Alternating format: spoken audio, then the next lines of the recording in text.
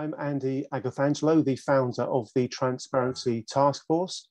The Transparency Task Force is a certified social enterprise, which means that we exist to make an impact and not to make a profit.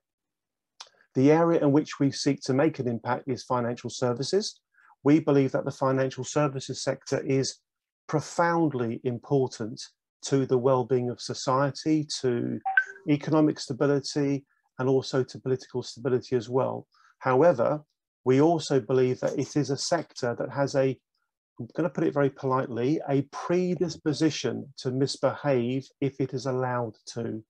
And frankly, all the evidence shows that the financial services sector will and does misbehave at pretty much every opportunity it seems to get. And that's a huge concern for us, because we cannot have a financial industry which is serving society properly if it carries on misbehaving. Now, some of you will be familiar with Violation Tracker UK. Just in case there are some on the session who aren't, I'm going to show you some information that really will put what I've just said into context for you. So here it is. This is Violation Tracker UK. It is essentially a database of all the violations against the the UK authorities going back to the year 2010. The way that it works is very simple. There's a long list of agencies here, including the Financial Conduct Authority, that provide public domain information about violations against them. And what the database does is it basically brings them all together and makes it available in a very easy to search way. One of the most powerful searches we can do, folks, is when we click on, we go to other summaries, we go to parent industry totals, and what that does is it takes us to a table of the 46 industries within the database, 46 industries within the database. Now, I am absolutely convinced that it is wholly inappropriate for the financial industry to be anywhere near the top. I say that because the financial sector can only function successfully if it is trustworthy. So on that basis, given the trust dependency of the financial industry, there is no way that the regulators, the government, the industry, the market participants, the trade bodies, the professional associations should allow the financial services sector to behave in an irresponsible way that causes reputational damage. But ladies and gentlemen, not only is the financial services sector towards the top of this very long list of industries, it is actually the top. It is the single worst offending industry. And this is data going back 10 years. Not only is it the top, it's the top by such a long way that if you add up the total of all the other industries, in other words, aerospace, telecoms, utilities, diversified, pharmaceuticals, if you go all the way to the bottom and add up all the infringements that they have had, and you compare it to the financial services industry on its own, it's roughly the same, roughly the same. And that clearly points to a major systemic problem, because there's no way the financial services sector should be carrying out such malpractice, malfeasance, misconduct and mis-selling to warrant it equating to roughly £1 in every £2 of the fines in the UK over the last 10, 11 years. You've got a list of the worst offenders here: NatWest, Barclays, Lloyds, UBS, JP Morgan Chase, Deutsche, Credit Suisse, HSBC, Citigroup and Standard Chartered. And then you've got the individual offences ranked by how large the fine was. Ranked by how large the fine was. So we've got Credit Suisse at the top of that, an enormous fine of £292,209,276. And then you've got this very, very long list of other offending entities, banks. Now, if I was the person responsible for conduct in the banking sector, I absolutely would be doing all I could to understand what on earth is going on here, because clearly the banking sector is misbehaving. And by the way, you might say to yourself, well, surely this is historical stuff to do with the global financial crisis. Well, let me show you this. If you click on the year column, it first of all gives you the oldest cases first. If you click on it once again, it gives you the most recent cases first. MasterCard 2022, NatWest 2021, HSBC 2021. Look at all these recent cases. So the idea that once upon a time, the banking sector used to misbehave but doesn't do it anymore, that, ladies and gentlemen, is complete rubbish. The evidence proves otherwise. And not only that, when you go down this list, you find a really worrying pattern. The same organizations are being caught doing the same things over and over and over again. That's called recidivism.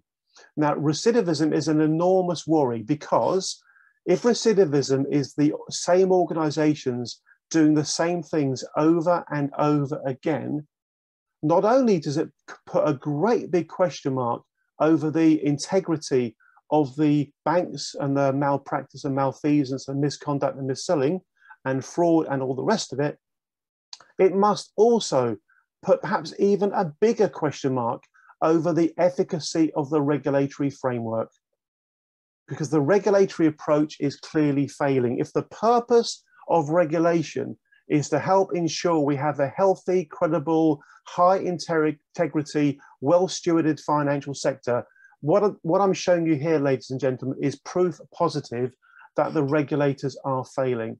And many, many, many people believe that a big part of this problem is that all that's happening here is this. The banks do something wrong.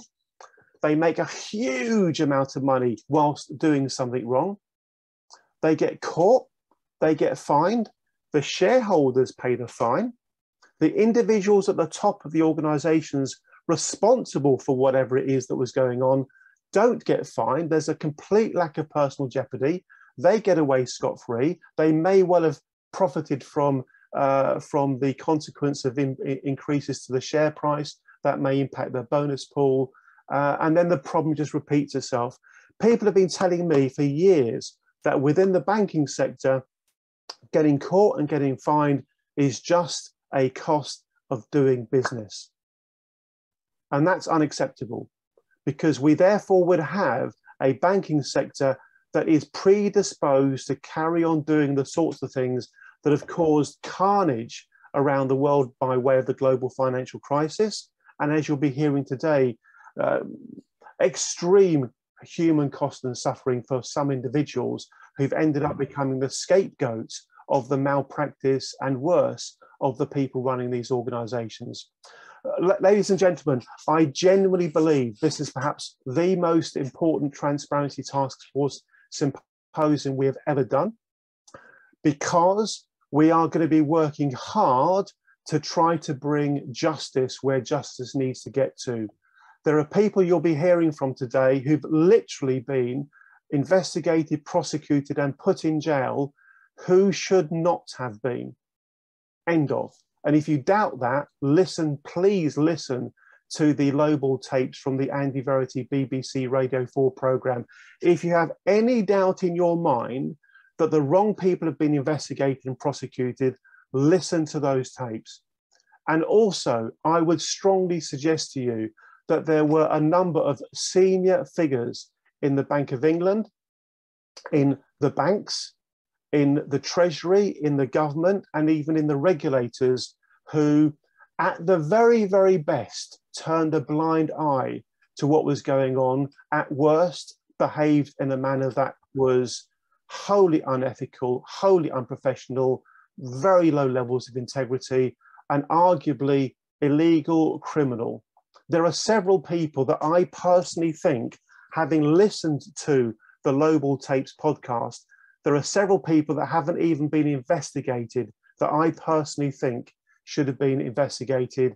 And it wouldn't surprise me if a thorough investigation of their work and their activities was to result in them actually having to go and spend some time behind bars. And I'm happy to go on record saying that I think the wrong people have been locked up. and we ought to all be very, very angry about this. Ladies and gentlemen, if we can't get angry about the fact that innocent people went to jail and guilty people didn't, then what on earth is it going to take for us to get angry about?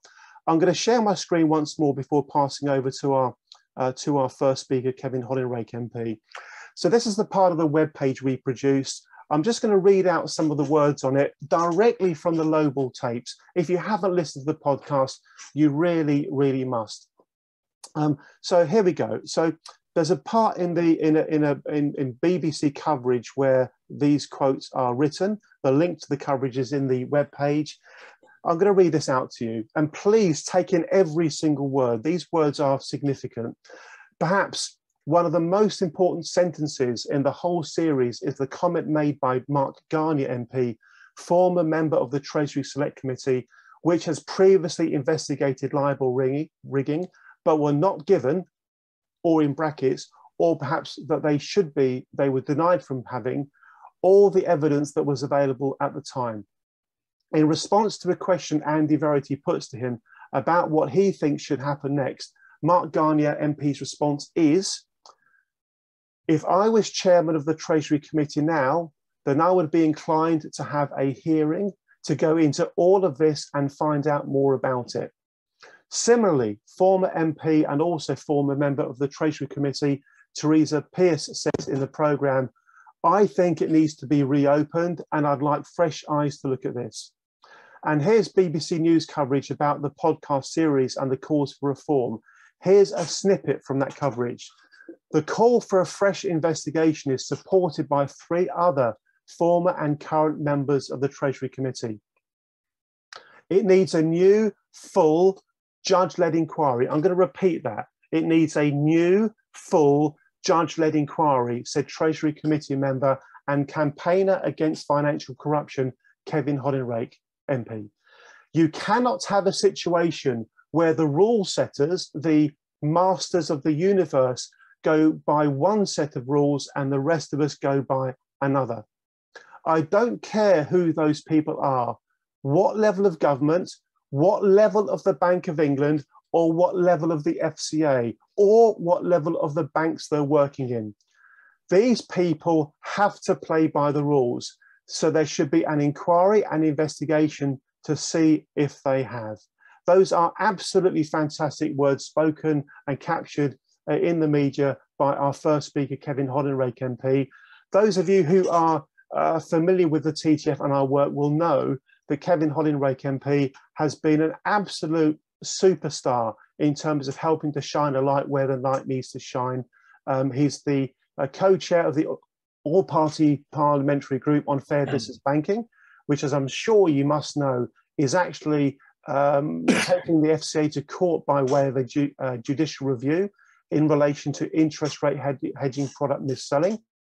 And he's also on the Treasury Select Committee now. Kevin Hoddinrake, once again, we are really, really pleased you're with us today, sir. Over to you, Kevin, please, to share with us your thoughts about the Lowball tapes and any related matters that you'd like to speak to. Thank you very much, Kevin. Cheers.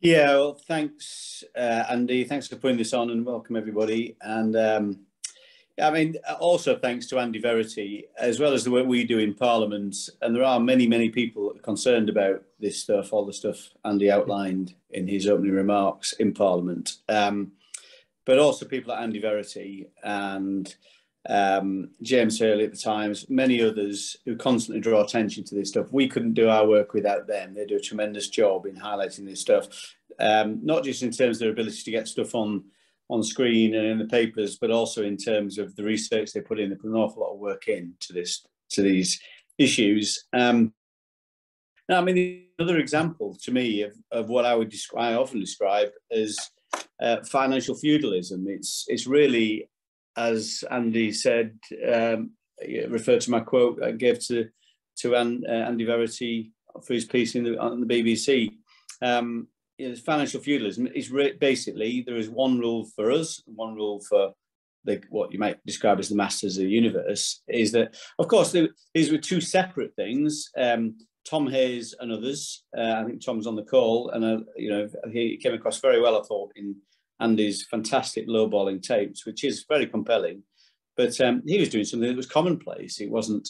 It was only kind of made somehow illegal during the course of the court case. But he was just doing something that was in common practice across all the banks in terms of trying to set a rate for the interest rates at their LIBOR that was advantageous to the commercial interests of the bank. But all those rates were genuine rates. Of course, what happened during the financial crisis is, let's be fair about this, you know, a financial crisis, I think the whole world was just, you know, it's a huge, sharp intake of breath, you know, waiting for resolution to that financial crisis. And if you're in business, you just wanted the thing solved. And lots of people were going around trying to work out how to navigate through a financial crisis that was potentially going to cause even greater problems than it actually caused.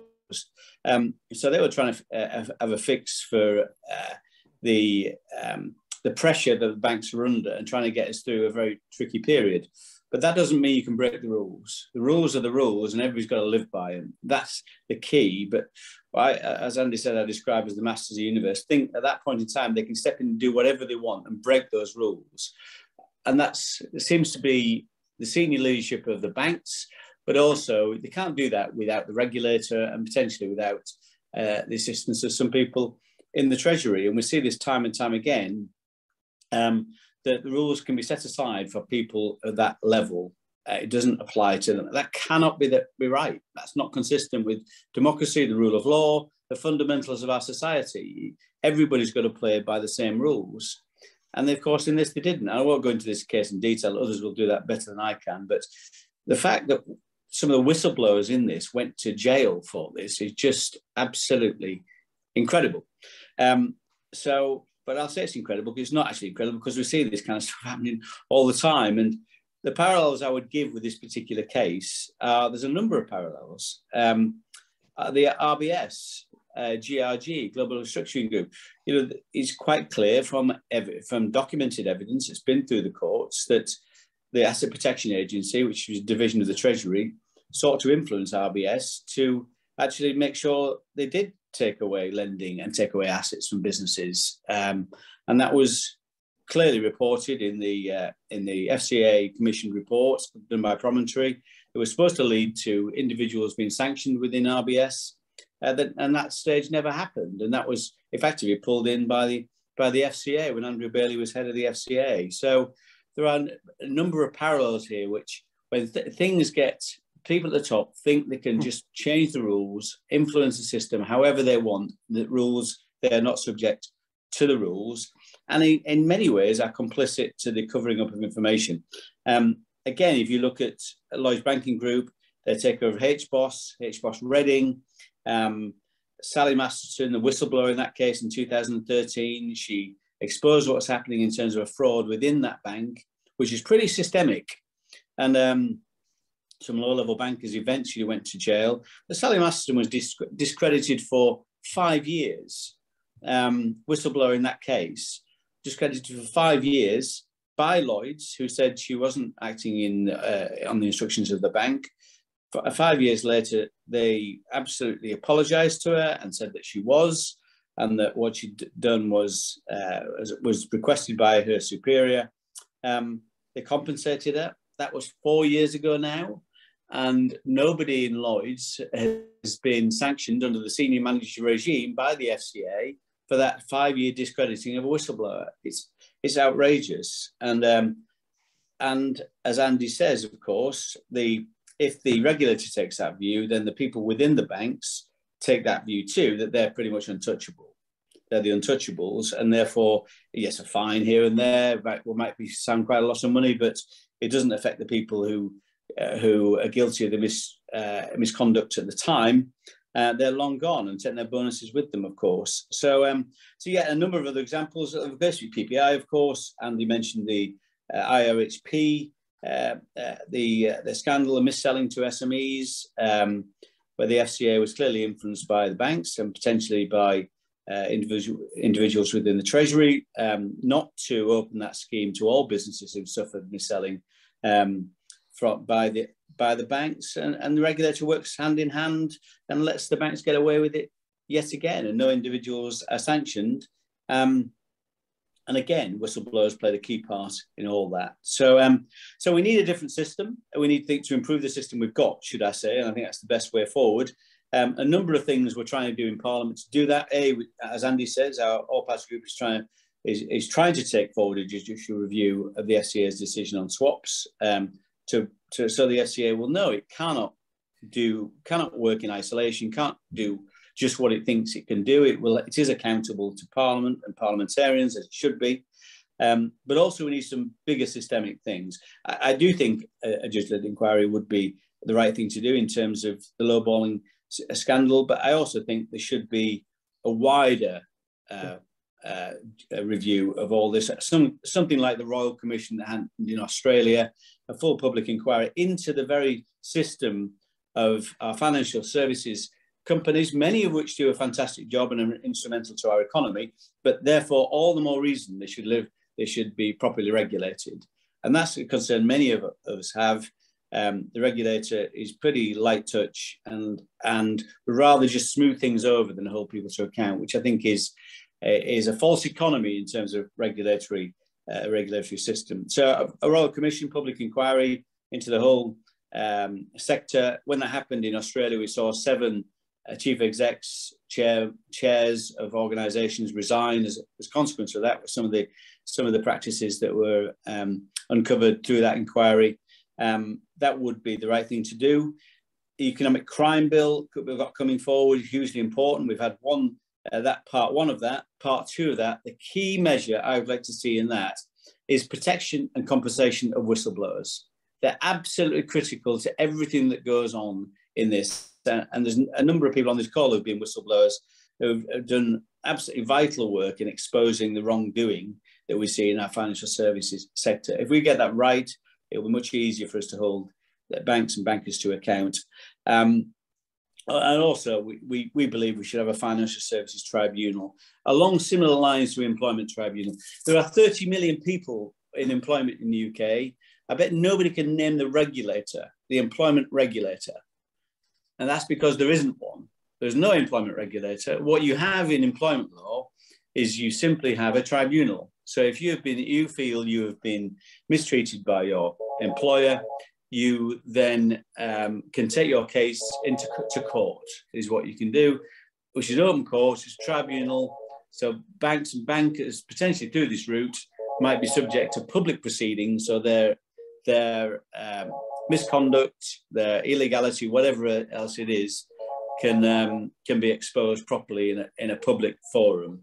And the key thing with the employment tribunal, there is no adverse costs. So whatever banks want to spend on defending that prosecution or that claim can't be attributable to the claimant. So that's the thing we've been calling for some time. We think that'll be a far more effective system of regulation than the current one we've got, which is simply too light touch and doesn't bring people to account. But so lots of work going on, lots more to do, and sessions like this are hugely important in shining a light on some of the things that we're getting wrong in this sector. And I applaud your work, Andy.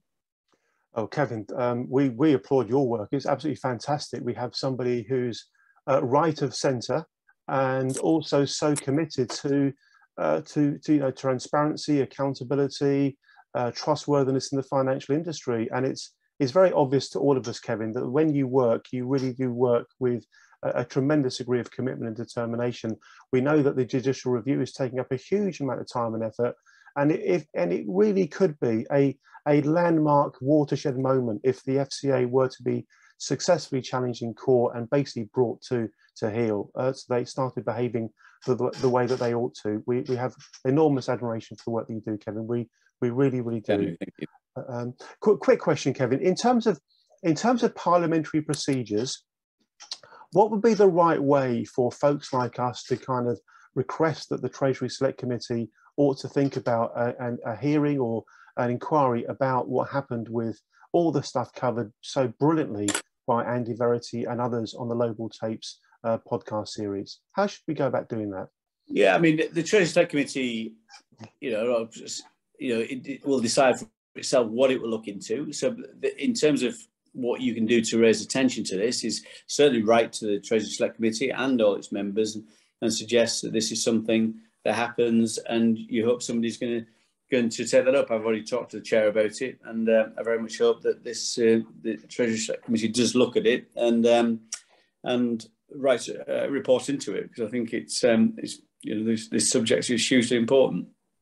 Thank you, Kevin. We will make available the recording of this entire session to all the members of the Treasury Select Committee. It might just help them make a decision about whether this is a matter that they ought to take a look at. We'll do that. We'll do that, Kevin. Thank you very much.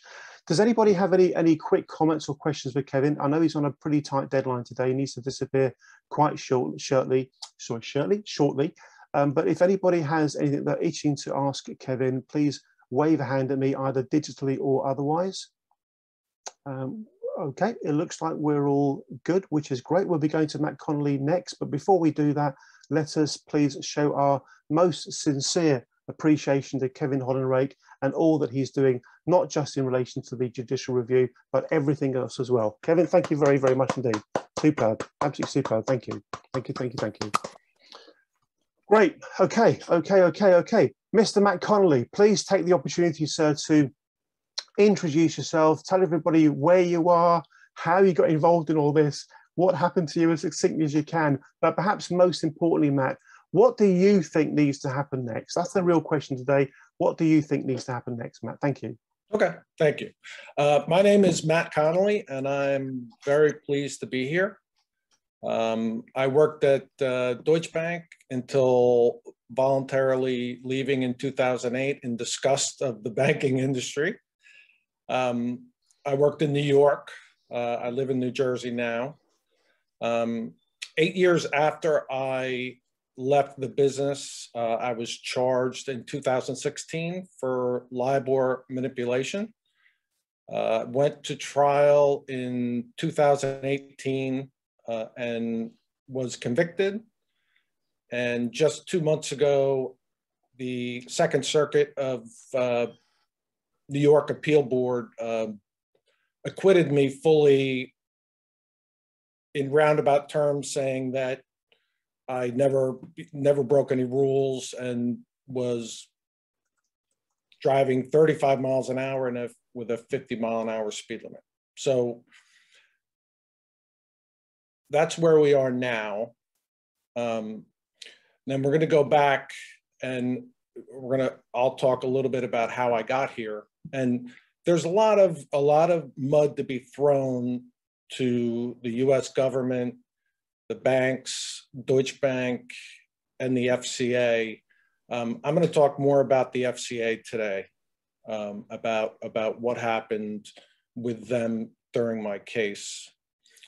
Now, in every US federal trial, the defense lawyers keep a spreadsheet of prosecutor misconduct. And at the end of the case, they put in a motion to let the judge and the court and everybody else know the instances of misconduct that came up during the case. My prosecutor misconduct motion, which is on my website, is 86 pages long, which I heard is one of the longest ones out there. And the FCA has their own little section of that prosecutor misconduct motion, which we're going to talk about a little bit now. So there's 3 instances I want to talk about. There could be more, but I want to keep it simple. But in the past few months, I've been shown evidence that during the financial crisis in 2007, 2008, the FSA, which was the precursor to the FCA, was kept in the loop of all the LIBOR issues going on, which included the fact that there were no readily available rates, no lending to make a LIBOR assumption on. There was lowballing. There was multiple different issues by government and the BBA to manipulate LIBOR. And I've just been shown in the past few months that the FSA was kept in the loop during that process. So now let's fast forward 5 years to when Deutsche Bank settled with the US and the UK governments, including the FCA. We uncovered evidence that despite knowing that the conduct that I was prosecuted on was bank policy given down from senior executives at Deutsche Bank, we found evidence that the week before Deutsche Bank was going to settle, they would not settle and they would not pay the fine unless the senior executives were deleted from the statement of facts or the reports from the government.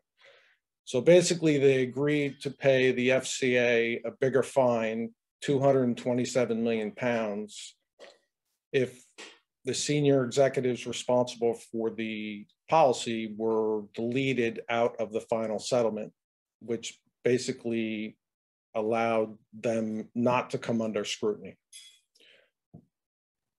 So we found that out. That came up in the pre-trial and the trial phase of our case. And despite being absolutely outrageous that that was allowed to happen, the fact of the matter is it goes on in the United States all the time, and it goes on in the UK all the time, especially when banks negotiate with the regulators, because the regulators want the fine money because they are able to pay themselves bonuses from that fine money. They can go to the media and say that they're big heroes for this great investigation by putting those numbers in front of everybody. Now, the last thing regarding the FCA came up in court during pre-trial and trial hearings in front of the judge. There was a constitutional issue going on, which regarded the differences in how a U.S. investigation is allowed to be brought versus a UK investigation.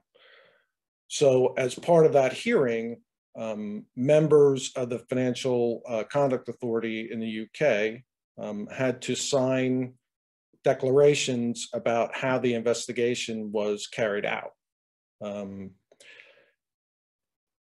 During the hearing, it came out that there were 2 false declarations signed by Patrick Meany, who was in charge of the FCA investigation. His staff members came into court and admitted that how the investigation proceeded was against US law, and that he signed false declarations knowing they were false because they weren't minor technicalities. They were questions such as, did you send this report to the prosecutors in the US? Did you share this information? Did you show them compelled testimony from the UK? So they weren't minor technicalities that he, decided, to lie about. They were, important issues as far as the US Constitution goes. And that all came out in the pre-trial and trial period. And the outrageous part of the whole thing, because it's all on the record in the court, in the trial record, it's all there. The outrageous part of the whole thing is the consequences for him for doing that was getting a similar job in Asia doing the same things so that he could go there and torture innocent people further in Asia. That was his consequences for doing what he did to prosecute us in the US. And as I've said all along, you know, we obviously know with the Lowball tapes that there was a cover-up going on, you know, and that was part of the process of making sure nobody knew what really happened here.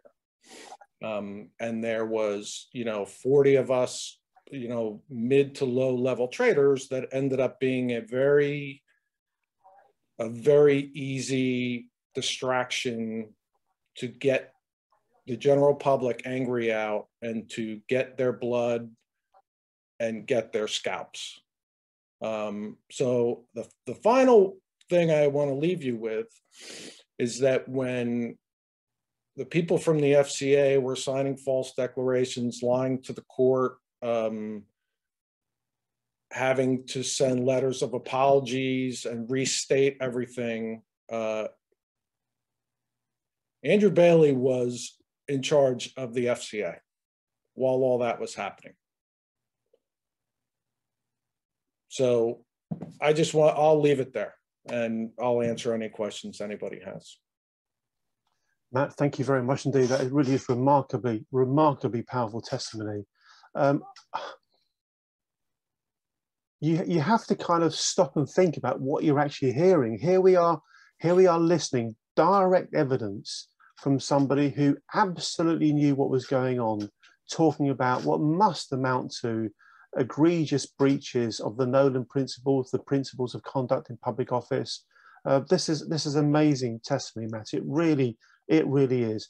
We've got Mark Bishop's put his hand up, and then Paul Carlier. Mark, if you wouldn't mind, just very briefly introduce yourself, and then we'll go to Paul. Thank you. So my name is Mark Bishop. I came into financial services campaigning about a decade ago because I was one of the victims of the Connaught Income Fund Series 1. I was led from that into trying to help other victims of regulatory failure, which Connaught certainly was, and worse. And from that into a couple of years ago, perhaps a bit more, working with Andy and Transparency Task Force. And I'm now kind of, in effect, kind of voluntary kind of head of what do you call it, strategy and public affairs. So I do a lot of work on consultation responses, talking to politicians, those kinds of things. But I do actually have what might be a useful piece of information to add into the debate raised by Matt's comments. One of the things that Matt alleged, and I know he's got evidence for this, is that the FCA did a dodgy deal with Deutsche Bank, whereby the seniors were excluded from the kind of metaphorical charge sheet, and in return, the bank appeared to pay a much larger fine. Now, you notice I used the words appeared to pay, and I believe that there may be some reason to doubt whether the money was paid, or rather more specifically, because I'm sure it was paid, whether it was actually retained. Now, bear with me, and I'll explain to you why I say this. Many of you know that a few years ago, the FCA moved from its premises in North Colonnade in Canary Wharf to the Olympic Park in Stratford, a very significantly inferior location. And not only that, but its new offices are a very long way indeed from the tube. You have to navigate an underground car park to get to it.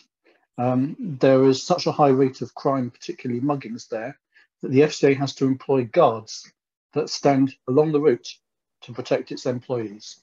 It is that defective a location.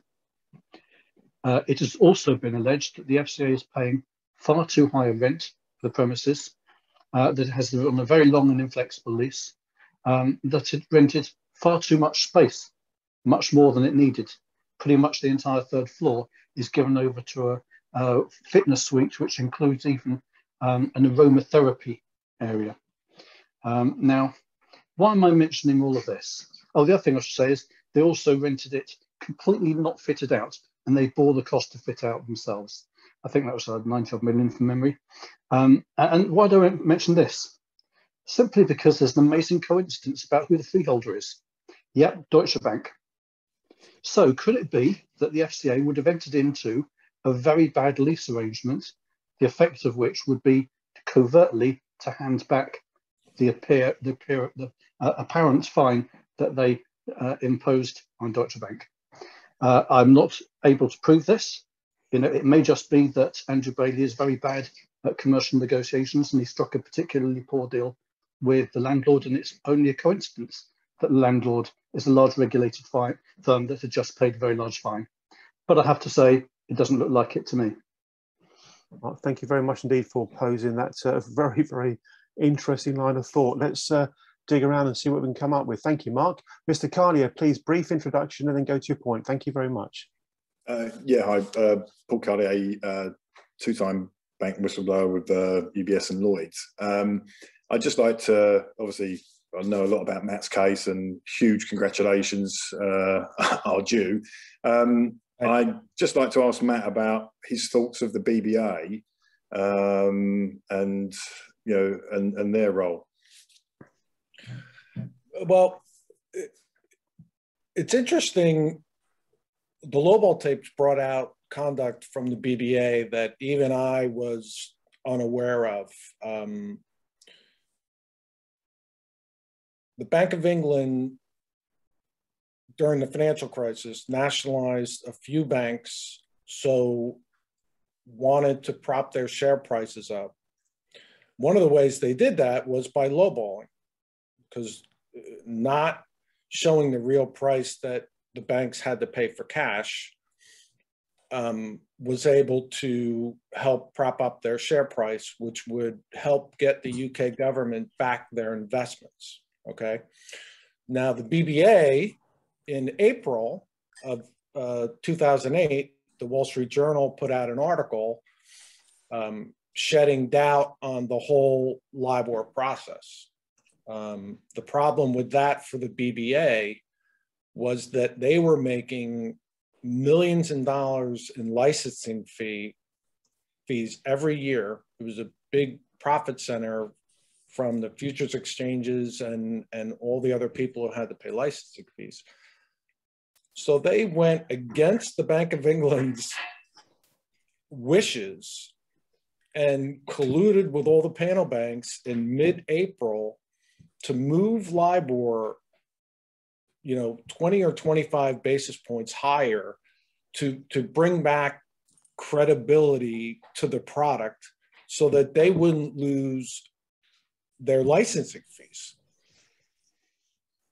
And all that activity back and forth between the Bank of England and the New York Federal Reserve, by the way, and the BBA was 400 times the magnitude of my 3 emails that I was charged with, over $7,800. So it's, you know, what was happening here is, you know, as plain as the nose on my face or the forehead on my face, and I have a big forehead, so it's pretty plain what was happening here. Thank you. The BBA knew exactly what they were doing. Thank you very much indeed. It is impossible, folks, to listen to the Lowball tapes without coming out of it without thinking to yourself, interesting conduct there by the BBA. What really was going on behind the scenes? I know I'm repeating myself, folks. If you haven't yet listened to Lowball tapes, you really must. Does anybody have any other comments or questions for Matt before we pass on to our next speaker? Okay, in which case, can we please show our appreciation and congratulate Matt for getting closer and closer and closer to the justice that he deserves. Matt, thank you very, very much indeed for being with us today. Thank you, thank you, thank you. Thank you, Andy. Thank you, everyone else. Thank you. We're going to do all we possibly can to shine a light on what's been going on. We're now going to go straight over to Jay. Jay, please take the opportunity to introduce yourself, give us a bit of context and share with us what you'd like to say, Jay. Thank you very much. Thank you. Thank you for your time. My name is Jay Merchant. I was a trader at Barclays London from 1998 until 2004, after which I moved to Barclays New York from 2004 until 2008, and then, until 2009, and then I moved to another bank to work somewhere else. The conduct in question, or I was charged for libel communication during my time in New York by the FCA and the SFO.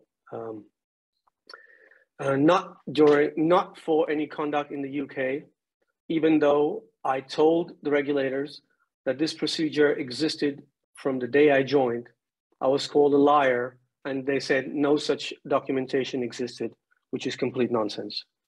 My thoughts, to finish, I finally went to trial in 2016 in the UK and was convicted, and I served 2 years and a bit in the UK, and after which I denounced my UK citizenship and left because I could no longer be in a place where people in power could resort to such tactics to frame innocent people. My thoughts on the libel investigation can be expressed through two docs. The first is a letter a friend of mine, Simon Holmes, wrote to the Treasury Select Committee on December 12, 2017. Simon worked at Barclays. He's not a lawyer by any means. He's just a money manager at a big firm now, but he's well aware of the procedures and processes of libel in general. And that date is significant because it was the date before David Green, the then head of SFO, was going to testify in front of Parliament. So Simon wrote this letter expressing the many wrongdoings and issues that had happened with disclosure with Barclays and with the SFO to the Justice Committee and the Treasury Select Committee the day before Mr. Green testified. But sadly, nothing happened in the testimony. I think Mr. Green actually got knighted and then went to work for a firm which was instrumental in hiding a lot of the disclosure in Tom Hayes' trial and hurt us and made him and the rest of us guilty. So make what you want may about that salary or income he gained from the very firm that benefited from Tom and the rest of ours incarceration. The second doc I wrote the day I left prison in August 2018, summarizing the various misdeeds of Barclays as well as the regulator.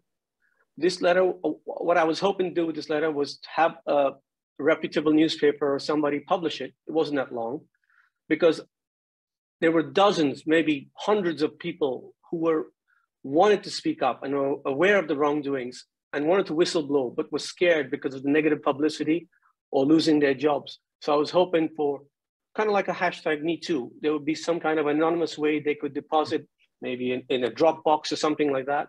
Unfortunately, Andy was aware, Verity was aware of this letter when I wrote it, but none of the UK journalists at the time seemed very hot because at that time it was still better or easier to hate a banker as opposed to hate the regulator, so to speak. I'm happy to say that a lot of the things we wrote at the time are now coming to fruition and are being exposed. But there are many more things in there that are still to be exposed and will shock you. And I'm happy to share both those documents with anybody who wants.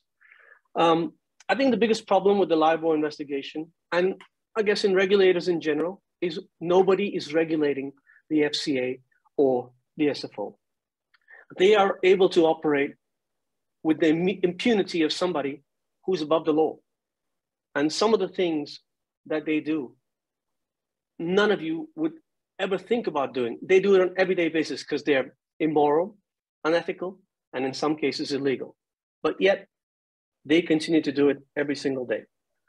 My opinion is at the very least, the SFO and the FCA were criminally negligent in handling of this case. At the very worst, they colluded with senior bankers to perpetuate a regulatory fraud. I'll give you a good example of this. The SFO and the FCA were supposed to uncover the truth and give you all the possible ways to find out the truth. In my case, or in our case, that couldn't be further from the truth. There are thousands of documents and phone calls that prove what me and several of the other traders are saying is true. but none of that was ever allowed to be exposed in our case. We had 3 witnesses from Barclays, my 3 immediate supervisors, Harry Harrison, Eric Bowmansart, and Michael Bagley.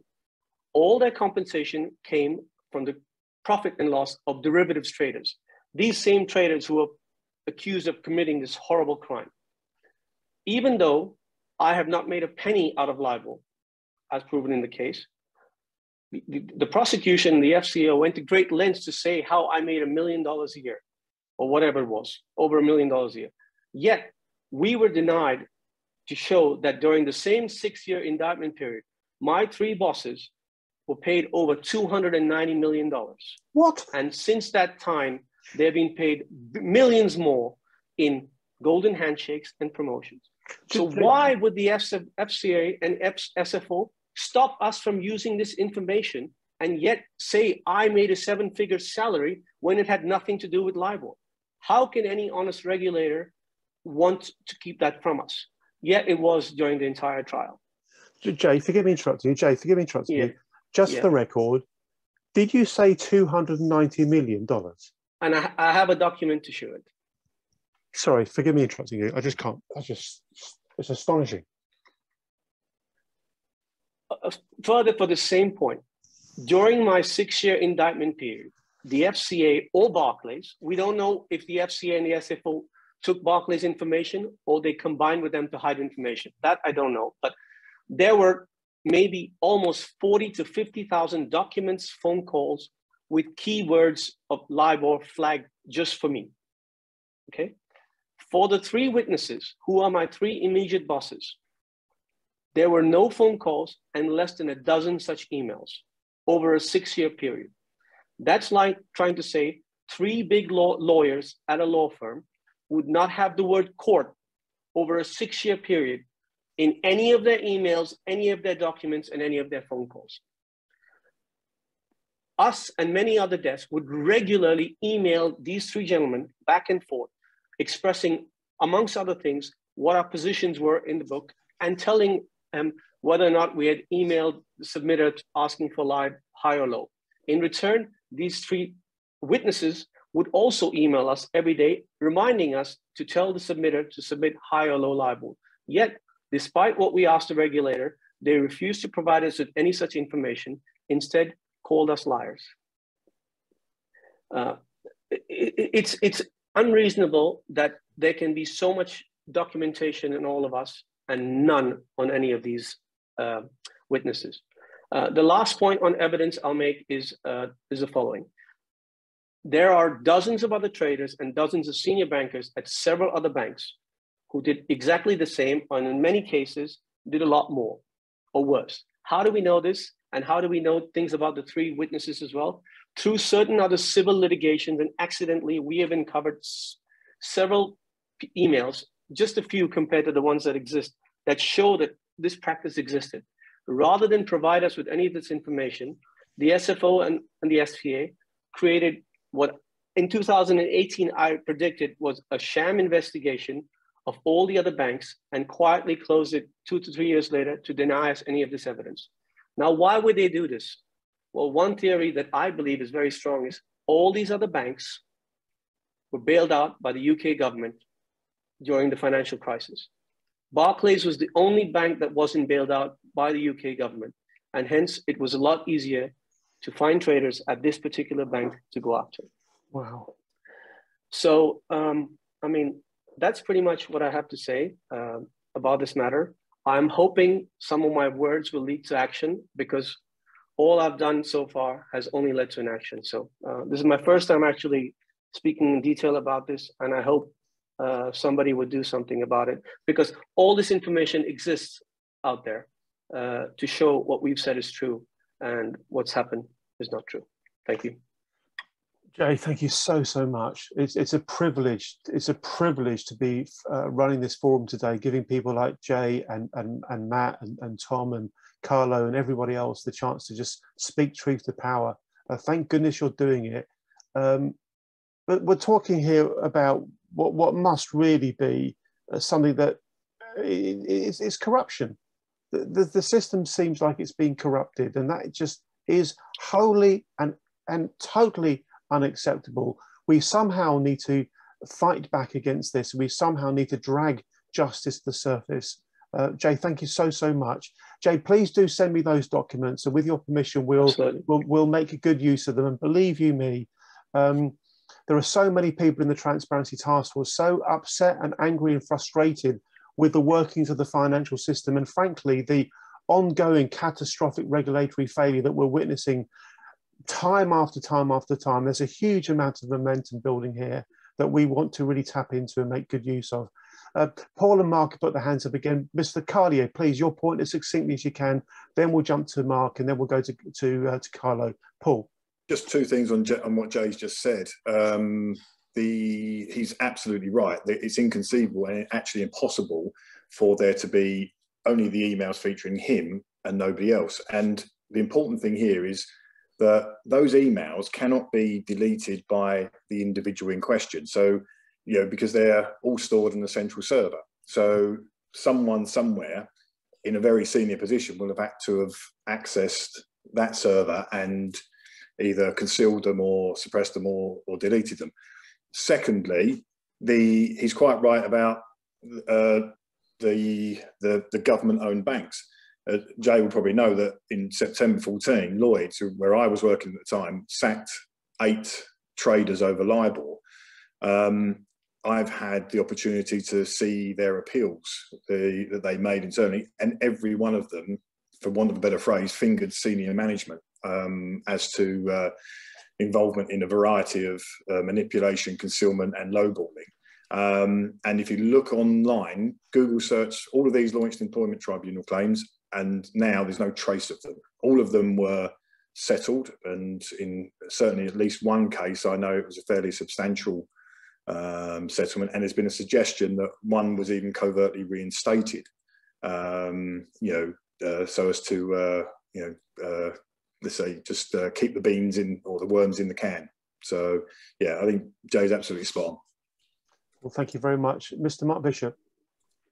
Okay, so a thought occurred to me while I was listening to Jay, and that was private criminal prosecution, specifically of regulators, whether that's for perverting the course of justice, misconduct in public office, perjury, or any other offence.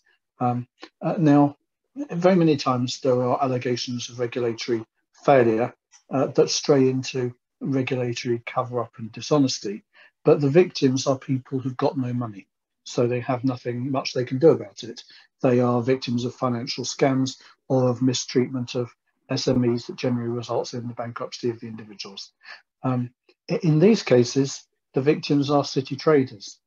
Now, I don't want to inquire about the financial means of any of those traders who are prosecuted, in some cases sent to jail, but it may be that even after all of this, they still have a significant net worth. It may also be that they have a great many friends who have worked in the industry or are still in it, who have even greater net worth. And none of those people want to think that their liberty is on the line if a regulator decides that it needs to serve up a few small fry in order to protect itself. So there's a lot of people who have a lot of money who have an interest in bringing that regulator to heel. And I would just ask them to think about whether, following this session, they should have conversations amongst themselves about who might be prosecuted and where and how, and who might fund that. Because I do think that there could be a significant rebalancing of power between regulators and society, brought to bear, perhaps unusually, through those who should be regulated. Mark, thank you very much indeed for your thoughts. Thank you. We're going to move swiftly on, but before we do that, before we move to Carlo, let's please show our immense appreciation to Jay. It's a privilege to be hearing your testimony for the first time, Jay. It really is. Thank you very much. Ladies and gentlemen, we've called this event the Lowball Snowball Project. Please understand, this is not an event in isolation. It's an event with purpose. This is not going to be the only event we run about Snowball. That the Lowball tapes has inspired a complete line of thought that basically says, we're going to keep going until justice happens. We're going to keep going until justice happens. There's enough of us with enough evidence and enough motivation and frankly enough disgust to not tolerate how things are being. I do not want my kids growing up in a country where there is not justice. It really is as simple as that. And if we don't fight the injustice now, we'll pay a massive price for it later on down the road. I promise you this. Our country cannot afford to stand by when we need to be standing up. This is a clarion call for every right-minded human being in this country to shine a big, bright light on this injustice and the significance of it. That's why we're doing this. We're snowballing the Lowball tapes into some real action. Jay, thank you very much indeed. Thank you, thank you, thank you. Let's go straight to Carlo. Carlo, please give us an introduction, some context, and go for it. I am staggered at the amount of truth that's coming out today. I really, really am. Carlo, over to you, sir. Thank you. Oh, hello. So thanks for organizing this and caring about this. I started working at Barclays at the time, just after university. And when these things, in the period that we're talking about, 2006, 2007, 2008, I was the junior on the team that was trading euro interest rates. So that's how I got involved in this. And in a sense, because I was on the euro side, things for me is like different from the other guys, but they're the same in a sense. So all the things that, for example, all the great point that Jay made, they applied identical to my case. And in fact, I have plenty more examples from the euro side of the business, which fully support what Jay said. I mean, just for an example, about the emails of management that were not disclosed. When this started, I was still working for Barclays.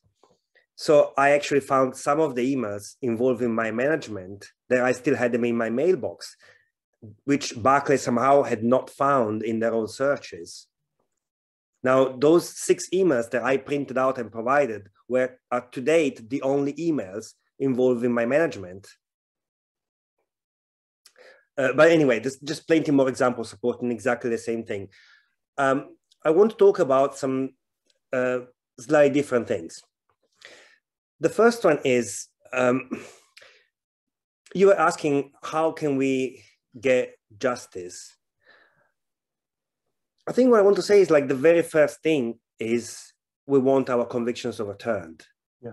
Because we've been sent to prison for something that we haven't done, for a crime that didn't even exist. Our life were destroyed. I mean, I didn't see the birth of my daughter because I was in prison.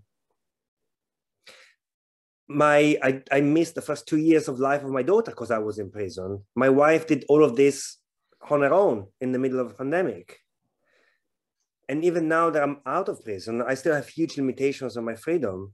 I mean, I can't travel because of security risk, apparently, which means that, I'm Italian. My daughter hasn't been able to meet her Italian family yet because we can't travel. I mean, even traveling within England, we have to ask permission to go anywhere to probation because apparently there's security risk of some sort. I mean, I can't drive the car because the insurance would insure me because I'm a convicted fraudster. I mean, financial security is a problem because, I mean, the SFO is still coming after me because I'm supposed to pay for their legal cost, like their legal cost in building a nonsense case against me. The judge ordered me to pay £725,000 of legal cost to the serious fraud office. I can't get a mortgage because I'm a fraudster, and therefore I cannot even get a mortgage to pay the SFO. So, I mean, our life has been completely turned upside down. I mean, also, my work as a trader. In 2011, I went back to academia. I did my master, and then I won a scholarship for a PhD at the University of California. So I had been, when all of this happened, I mean, I got charged in 2017. I was teaching philosophy at the University of California and doing my PhD. We had a life there. We had a home there. I came back to face trial because I thought this made no sense. And by then we had so much evidence to show our innocence that we just came home. But our home is still there. My clothes are still there. My books are still there. Everything is there because we just came here for the trial. And now it looks like I'm not even allowed to even go back home to the US ever again because of my immorality. So, I mean, I think there's the general issue of what happened in the system, but there's also the very real problem of our convictions, because so far the British system is still been stopping us from actually getting our convictions overturned. And this takes me to the second point that I want to talk about. I mean, once our convictions are overturned, which I think is the first thing, then the question is, I mean, who did this? And how is it possible that people were actually able to do this?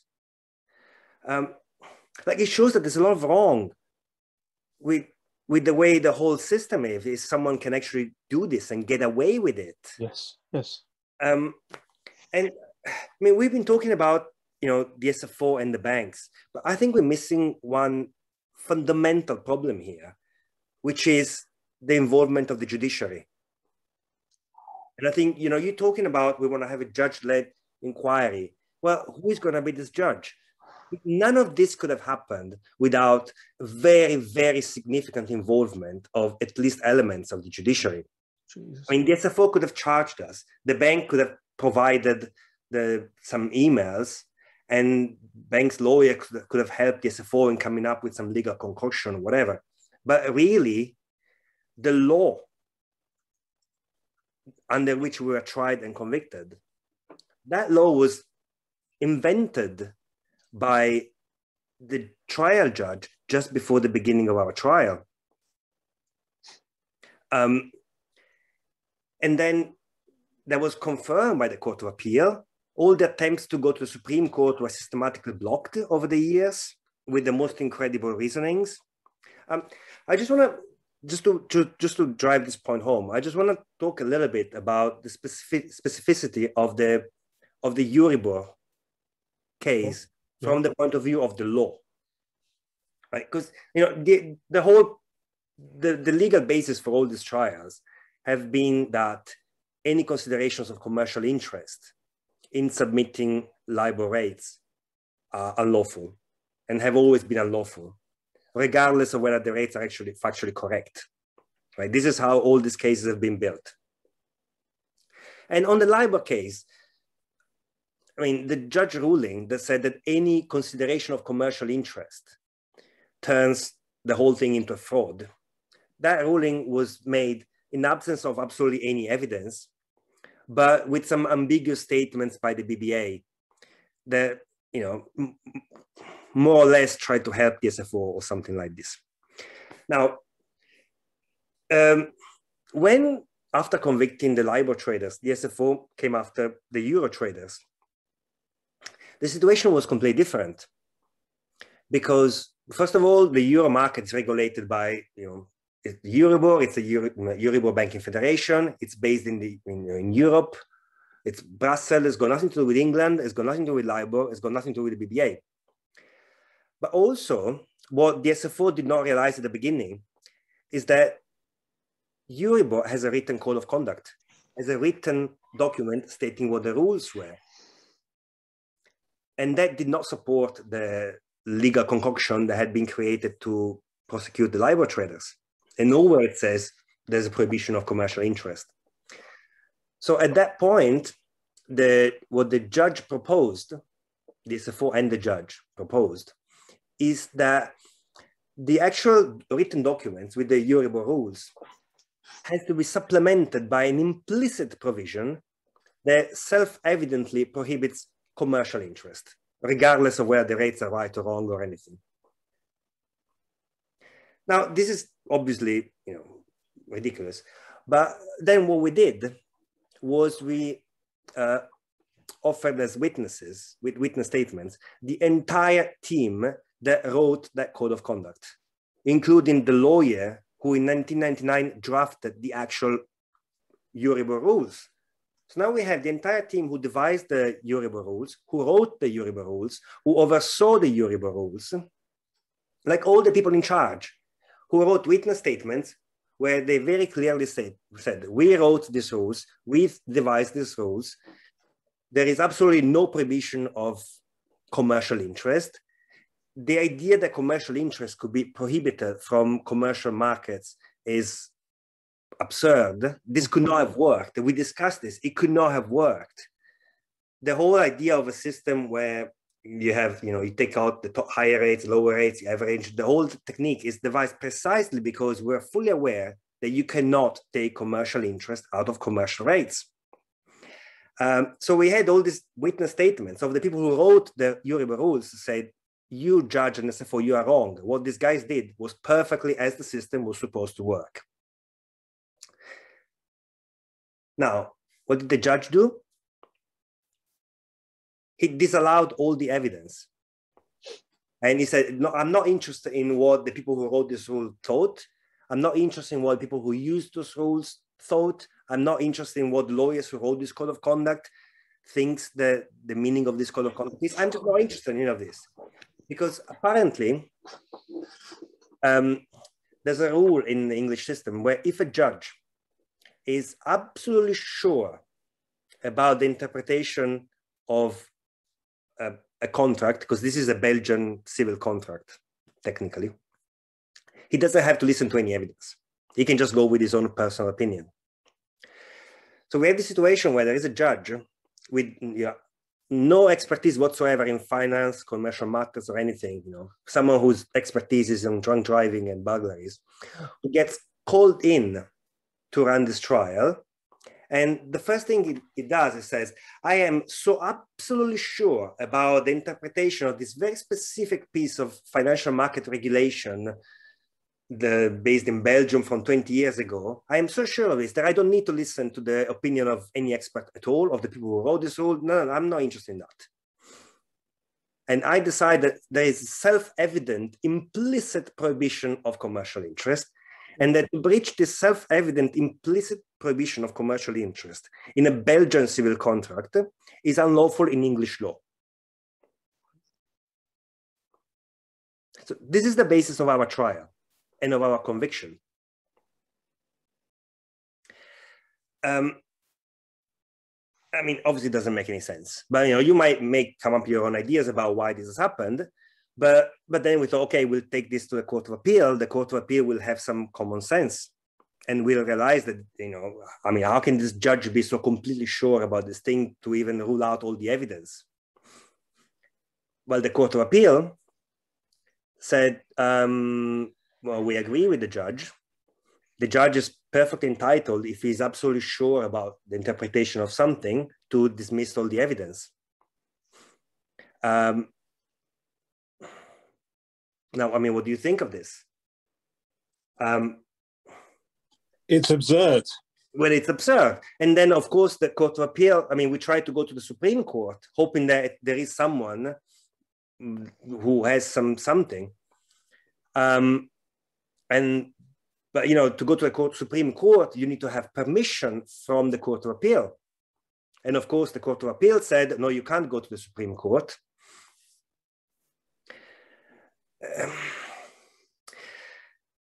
So I'm just saying, it's just, I mean, you try to make sense of this, and you can't.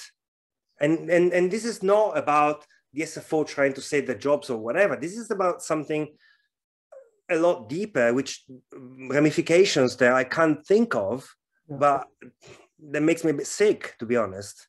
Yeah. And not particularly optimistic about the outcome either. Now, I don't think it's everyone in the judiciary, because had it been everyone, then they would have let us go to the Supreme Court.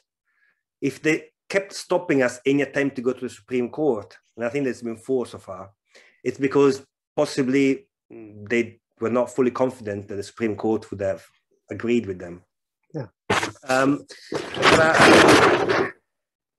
But I mean, you see my concern here. There's something, and and also, I mean, one very final thing, just going back to what I was saying before. I mean, I just don't understand how it's possible for a judge in good faith to come up with all of this, to retroactively invent a non-existing law, which doesn't make any sense, against all the evidence, and then to, look at the accused in their face. I mean, we were on trial. We had the first trial that lasted 4 months. They couldn't convict us, so they retried us for another 3 months. So that judge was looking at us and our families in the face for 7 months, in full knowledge that he had invented a non-existing financial market regulation that he knew nothing about in order to carry out that trial and to obtain the convictions. And then he's handing out these nonsensical judgments and sentences to you and destroying your family, destroying your life, destroying everything. Now, I mean, what sort of person do you have to be to do something like that? And what sort of motivations and interest, like that I cannot even think of, might you have that make you capable of carrying out such a thing? Carlo, it's shocking. After years and years and years and years of doing what we're doing, this is shocking beyond compare, Carlo. How the hell you managed to keep yourself sane in the meantime? I don't know. All of you, I just don't know. You must just be wired up in a particular way to be able to cope with it, because it is just. I'm disgusted at what I'm hearing today. I'm truly disgusted at what I'm hearing today. Things have to change. Carlo, thank you for coming forward. I promise you, man to man, person to person, I personally will do everything I can to try to help expose what is going on. There's no point us trying to fix the financial system if we haven't got the basics of law and integrity. If we haven't got the basics right, then nothing else is worth trying to fix. Nothing else is worth trying to fix. And you've raised a very, very valid question mark over the efficacy of the judiciary. I think it's a case of the truth will eventually come out, and let's try to make that happen. Can we please all show our appreciation to Carlo? Thank you, Carlo, very, very, very much for sharing your thoughts today, Carlo. Thank you. Well, we're going to go to Lord Mackay. Lord Mackay is here today because he has an interest in the workings of the judiciary. So the timing of your comments, Lord Mackay, is going to be very interesting. Lord Mackay, please do share with us your thoughts. Of course, take yourself off mute if you haven't already done so. Thank you. Well, first of all, I should say that I was the Lord Chancellor for some almost 10 years as the head of the judiciary. And I also had the responsibility of appointing judges. And that was a solemn and very demanding responsibility. But I have listened to what's been said here, and I think that the fundamental point, as I understood it, before the question of law arises, is the fairness of the trial. And one of the facts that I think is indisputable is that there is very strong law for disclosure of the matters that are against or undermining the case for the prosecution have to be shown to the defense. That's part of the basic law of fairness in criminal trials. I had some part in formulating that when I was Lord Chancellor, but it doesn't matter about that. What matters is that it's part of the law, and therefore as part of what should go on. Now, we've heard a bit about the formulation of the law, and I think that that's quite a difficult matter for me to get involved in, except to say that as I understand it, you can ask the Supreme Court to grant permission to come there, even if the Court of Appeal don't want it. And the Court of Appeal are supposed to decide whether or not there is a real substantial question if they are being asked to refer the matter to the Supreme Court. It's not proper for them to do it on the basis that they think they may be overturned. They are to say whether or not there is a fair point to be considered.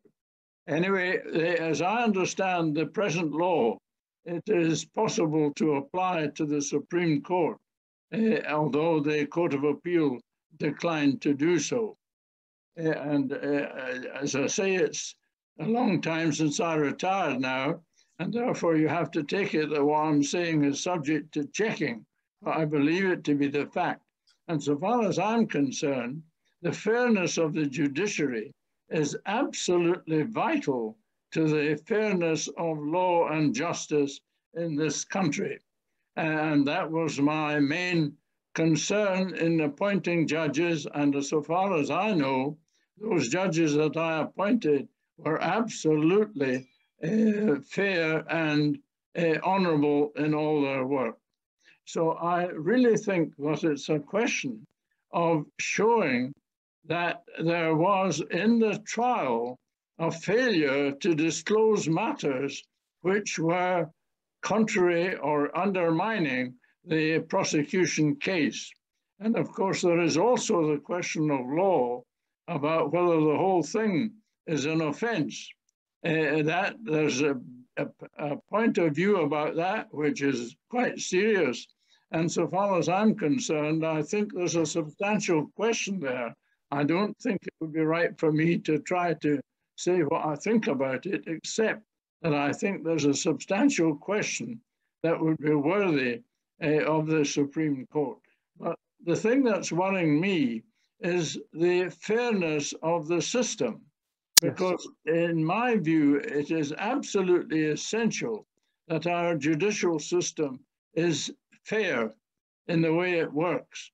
And I think that it's important to realize the level at which this sort of thing happened and whether the people at the top were involved in a way that should have been taken into account when people lower down in the scale were being prosecuted. These are my thoughts, and as I say, it's a long time now since I retired, and it's probably time I retired altogether, but I haven't done that quite yet, although the time may be getting near. But I do feel very strongly for the fairness of our system, and what we've heard today is a serious challenge to that. Yes. And I would like people who are concerned to examine the matter and see what should be done. Thank you very much. Lord Mackay, well said, sir. Can we show our appreciation to Lord Mackay for his thoughts today? You've given us a wonderful steer on the way in which we might be able to snowball this forward, Lord Mackay. Thank you very, very, very much indeed.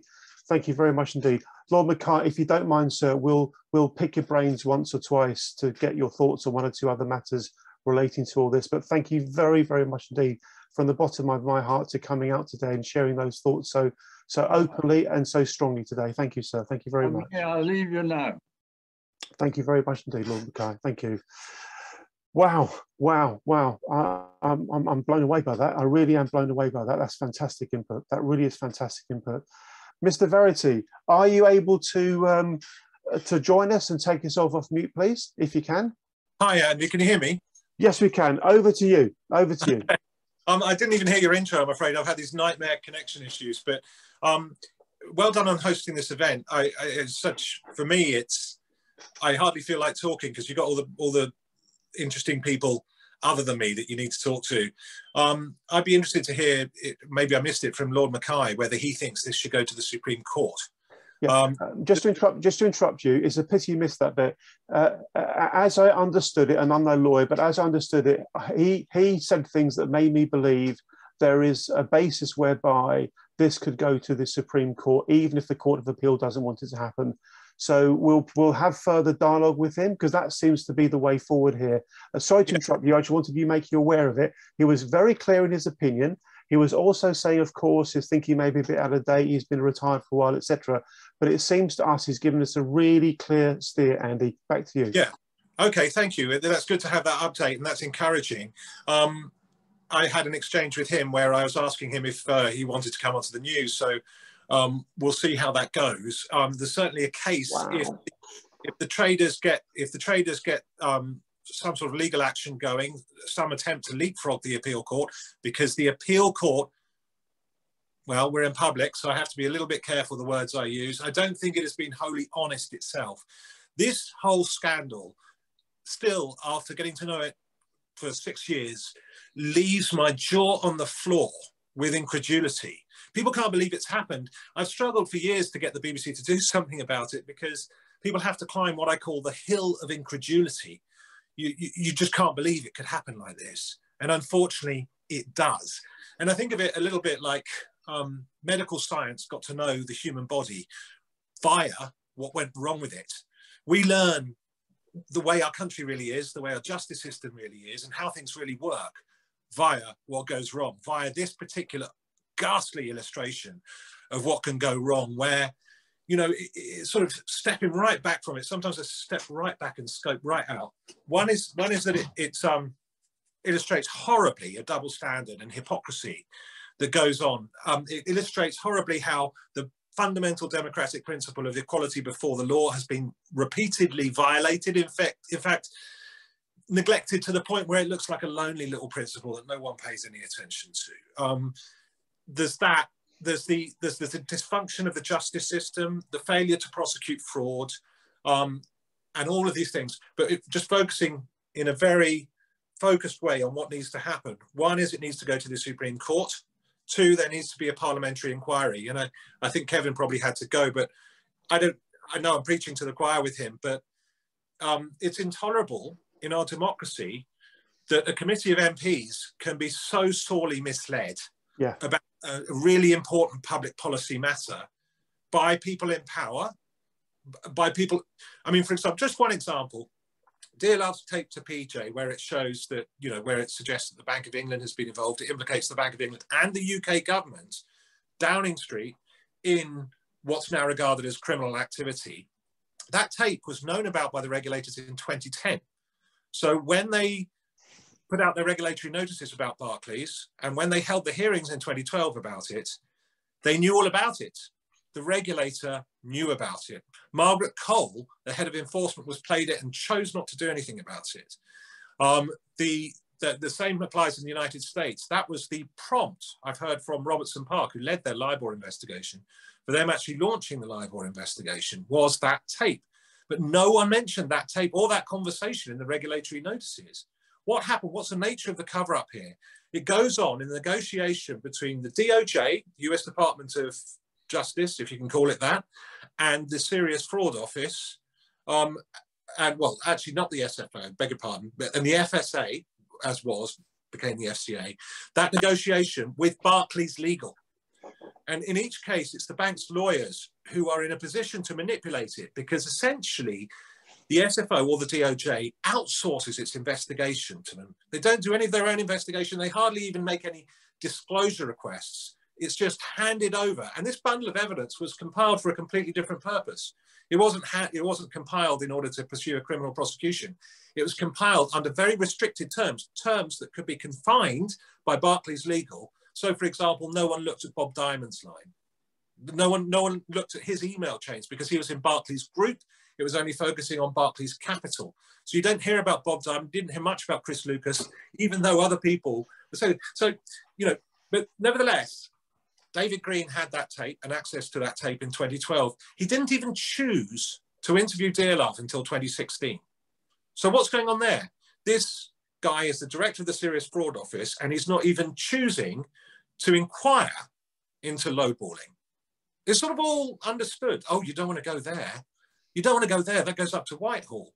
And the DOJ too, I said, well, why didn't you pursue lowballing? Oh, well, you know, there's difficulties with Foreign Corrupt Practices and Bribery Acts. You know, and Lanny Breuer, who also wouldn't prosecute Wall Street over the financial crash, the real thing that caused it, you know, CDOs.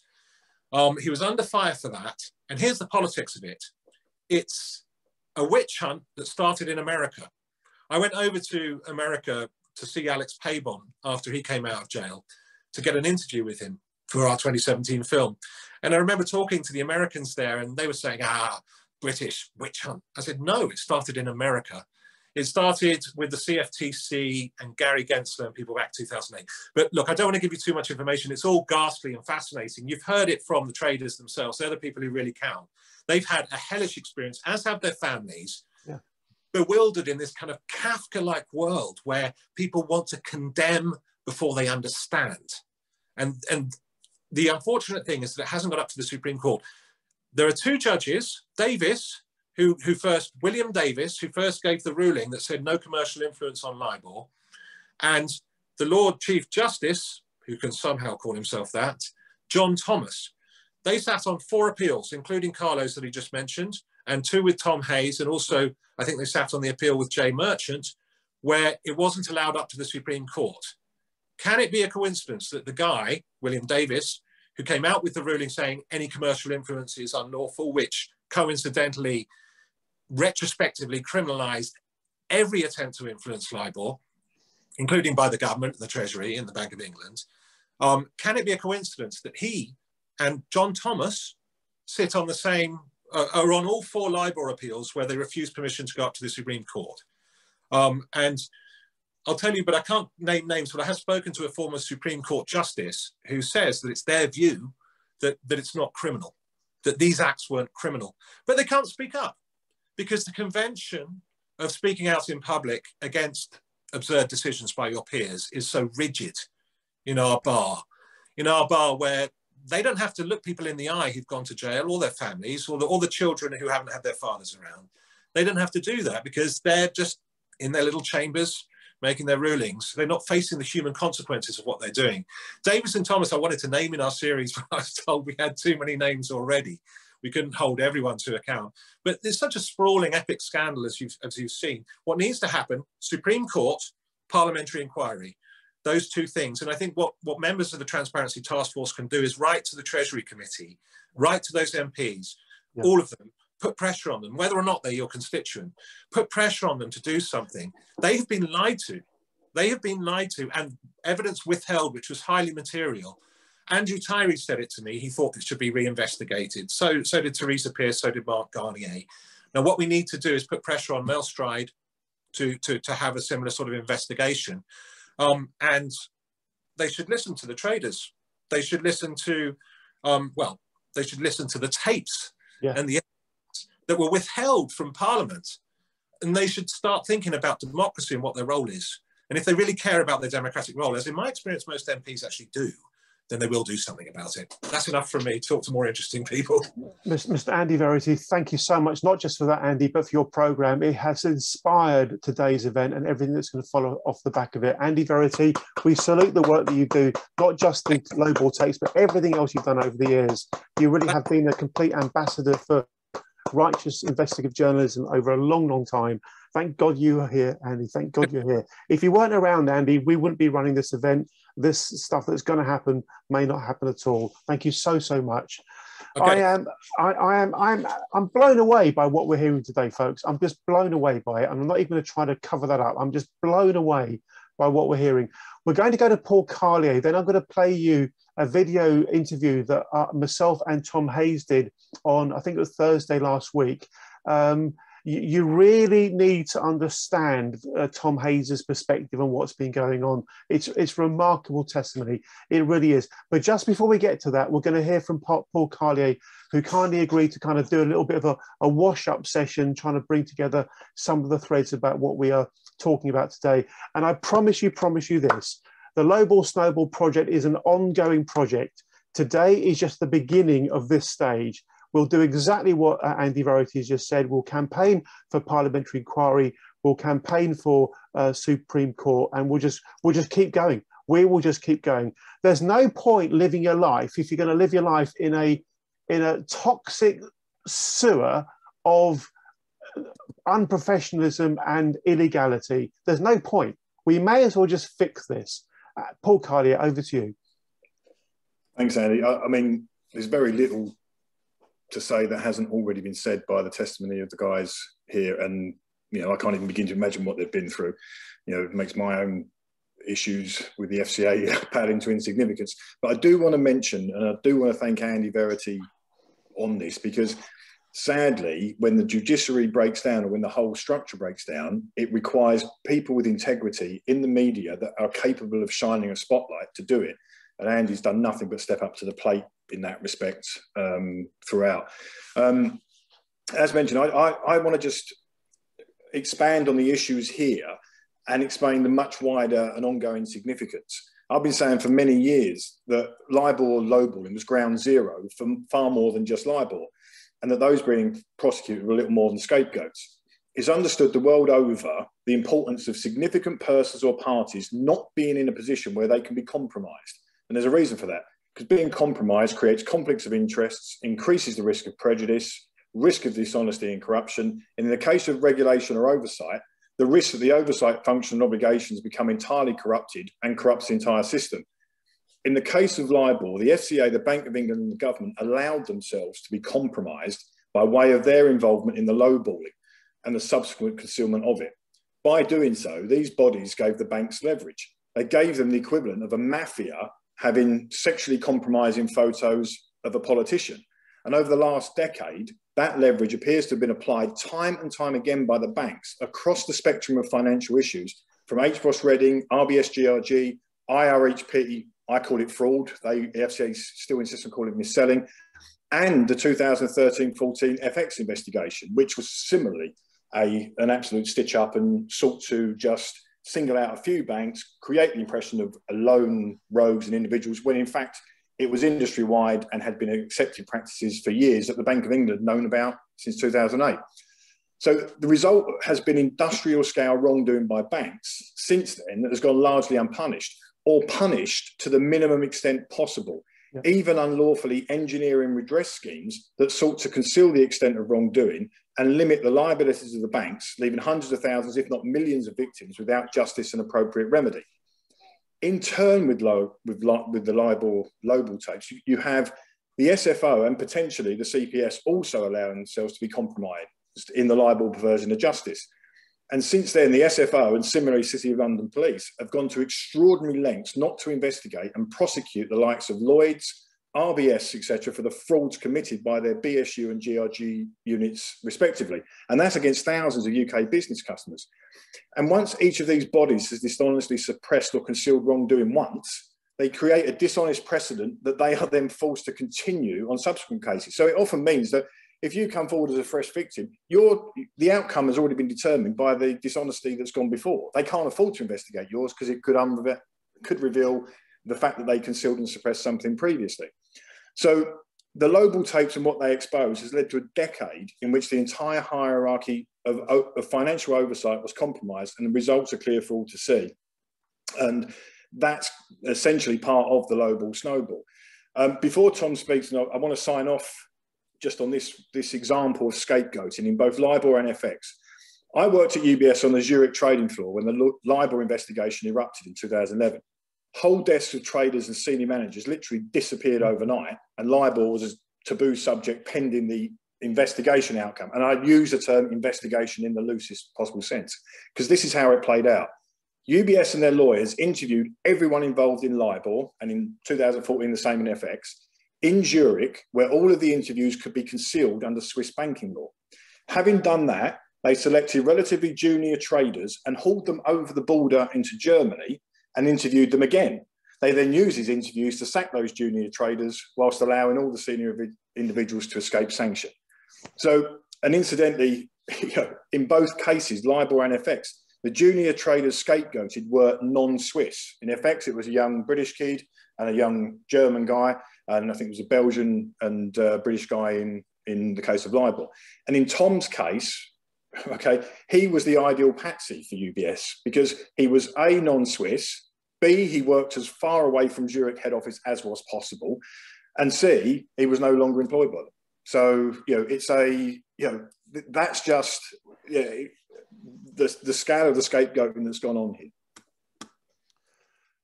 Well, thank you very much indeed. Paul, I put a note in the chat. What you have just explained, this idea that effectively, it's exactly as you put it, it's the equivalent of the mafia having compromising photos or something and having a hold over them, and as a consequence, corrupting or skewing that person's conduct. It explains so much, Paul, about what we've been seeing time after time after time in terms of ongoing catastrophic regulatory failure. The phrase you used earlier really resonated with me, Paul, when you said that they will kind of prosecute the minimum they can just about get away with. That really does ring true. So many things are falling into place today as a consequence of what we're learning. I am absolutely blown away by it. I really am. Ladies and gentlemen, I've completely rearranged my life today in terms of the next sort of hour or so. We're going to, and if you want to do the same, please do. Of course, if you need to jump off the session, do so. You know, it is recorded. You will be able to catch up later. But I urge you to try to stay around for what I'm about to play, which is the video of Tom Hayes talking to me last week. I'm going to try and play it now. This should work. It may take a few moments. But it should work, and please be patient. And I hope you find it. I hope you find it very, very interesting indeed.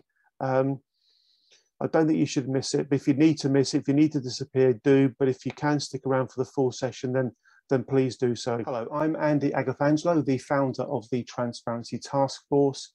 We're a certified social enterprise that is dedicated to trying to fix the financial services industry.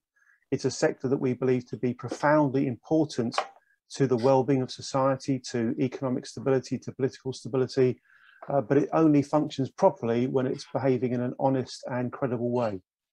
We're particularly focused on areas that relate to corruption and miscarriages of justice, and that's why I'm especially pleased to have a chance today to speak with Tom Hayes, who has been involved with the Lowball tapes, the recent BBC Radio 4 production led by the journalist Andy Verity. And Tom has very kindly given me a chance to talk to him and to play this video recording in the event we have about the Lowball tapes coming up shortly. So Tom, thank you again for agreeing to set aside some time with me today. Please do take an opportunity, first of all, Tom, to simply introduce yourself and explain as succinctly as you can what happened to you. Well, obviously I'm Tom Hayes. I worked in the financial markets, trading interest rate derivatives in Japanese yen, some of which referenced the benchmark, which was Lowball, the yen Lowball. I mostly worked in Tokyo. I worked in Tokyo throughout the indictment period that I was charged with. I had that job for over 10 years. I then lost that job. And then out of the blue, 2 years later, I was arrested. And then 8 days later, I was simultaneously charged in the United States for the same offence that I was arrested for in the United Kingdom. So I was effectively charged by 2 jurisdictions simultaneously. Meanwhile, the jurisdiction in which I worked didn't even sanction me on a regulatory basis. I've been offered up as a sacrificial lamb by my employer bank, UBS, to ameliorate their fines and have them reduced by somewhere in the region of $2.5 billion.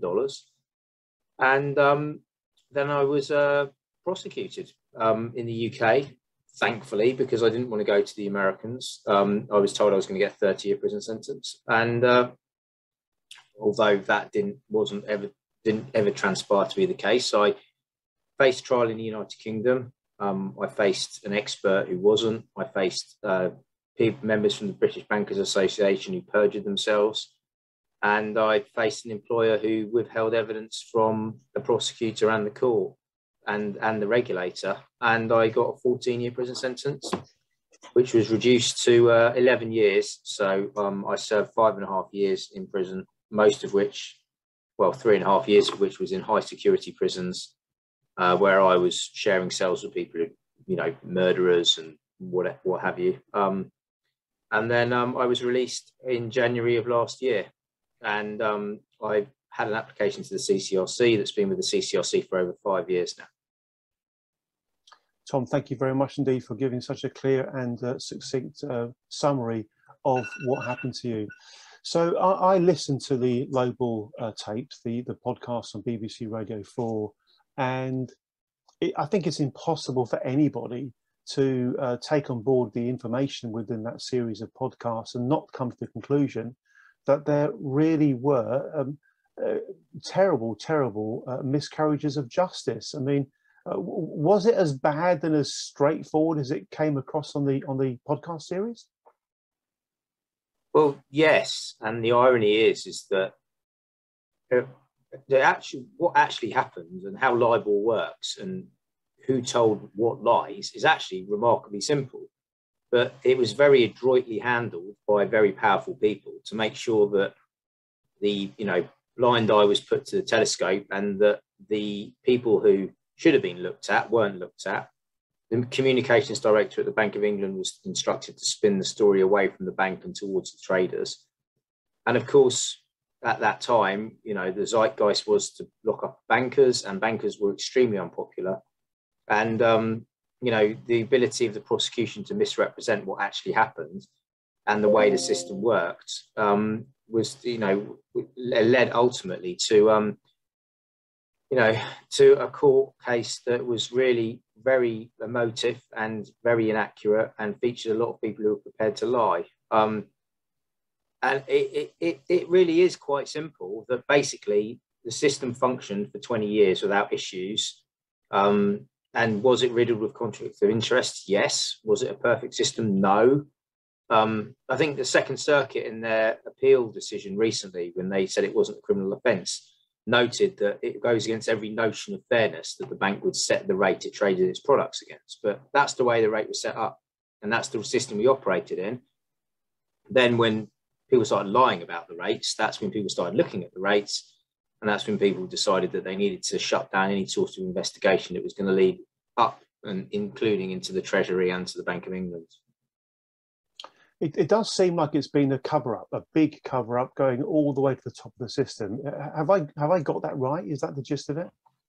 I mean, I don't have first-hand knowledge except for the evidence I've seen during, that the BBC have discovered, that others have discovered. All of that evidence was seen, post my conviction. None of it was in front of the jury. I was aware at the time when I was working that lowballing was happening because the rates that were getting submitted at that time were just nonsensical. They were rates at which we couldn't borrow. And I remember I had an email at one point from somebody saying, have you got some positions or something? Because your rate's so low, that just looks ridiculous. And I wrote back, I said, it's all senior management. They want to show the world we're the world's strongest bank. It was all done to hide liquidity and solvency issues. I mean, same time that everyone's knocking on everyone's door, be it in the Middle East, be it, shareholders, existing shareholders through rights issues, they're all trying to raise capital, in whichever way that they can to bolster their balance sheet. And so the question of their solvency was really important to them. And I think my judge in his sentencing remarks described lowballing of a far greater magnitude and also against the rules, but justified it on some sort of noble cause basis. Of course, he was right. It was of far greater magnitude because they were actually lies. And it was against the rules because you're not meant to lie about the rate. That is a misrepresentation. But, a message had to be sent to the city. I was told afterwards the reason my sentence had only been reduced by such a small amount from its very egregious starting point was because a message needed to be sent to the city. So by locking up a few junior traders effectively, I know we were well paid, but we weren't senior in management sense. Yeah. And protecting those above us, it was a very hand in glove moment for prosecutor, regulator, bank, politicians. I mean, and the Lowball tapes did really well to actually show some of the opprobrium that we were facing in the House of Commons, in the Select Committee hearings. And they weren't told the truth. They didn't hear all the evidence. They weren't actually presented with an actual trader to say, well, hang on, guys, that's not how the system works. We weren't ever submitting false rates. Yeah, we wanted the best rate. And I was, I sent the most emails because I just did it every day. I didn't cover anything up. So I was particularly easy target for UBS to select as this person that could be offered I think, you know, the assumption was that I would roll over and I'd plead guilty, and it was a shock and awe tactic, charged in 2 jurisdictions, told I was facing a 30-year prison sentence in the States, lose my mind, just think I can't cope. But, you know, I'm still fighting 10 years on. Thank you, Tom. Thank you very, very much. There was one particular part in one of the Lowball Tapes episodes where you articulate the fact that you were tempted to kind of basically plead guilty, turn witness on other people with a view to negotiating a lighter sentence. You decided not to do that, which is a remarkably courageous thing to do, a remarkably courageous thing to do. You wanted to stand your ground and fight your corner and basically just speak the truth and not to you know, lie about the situation. I appreciate it's a long time since then, Tom, but can you remember what sort of thoughts were going through your mind about what must have been an incredibly tough decision? Because you would have known that that decision was going to have significance one way or another in your life.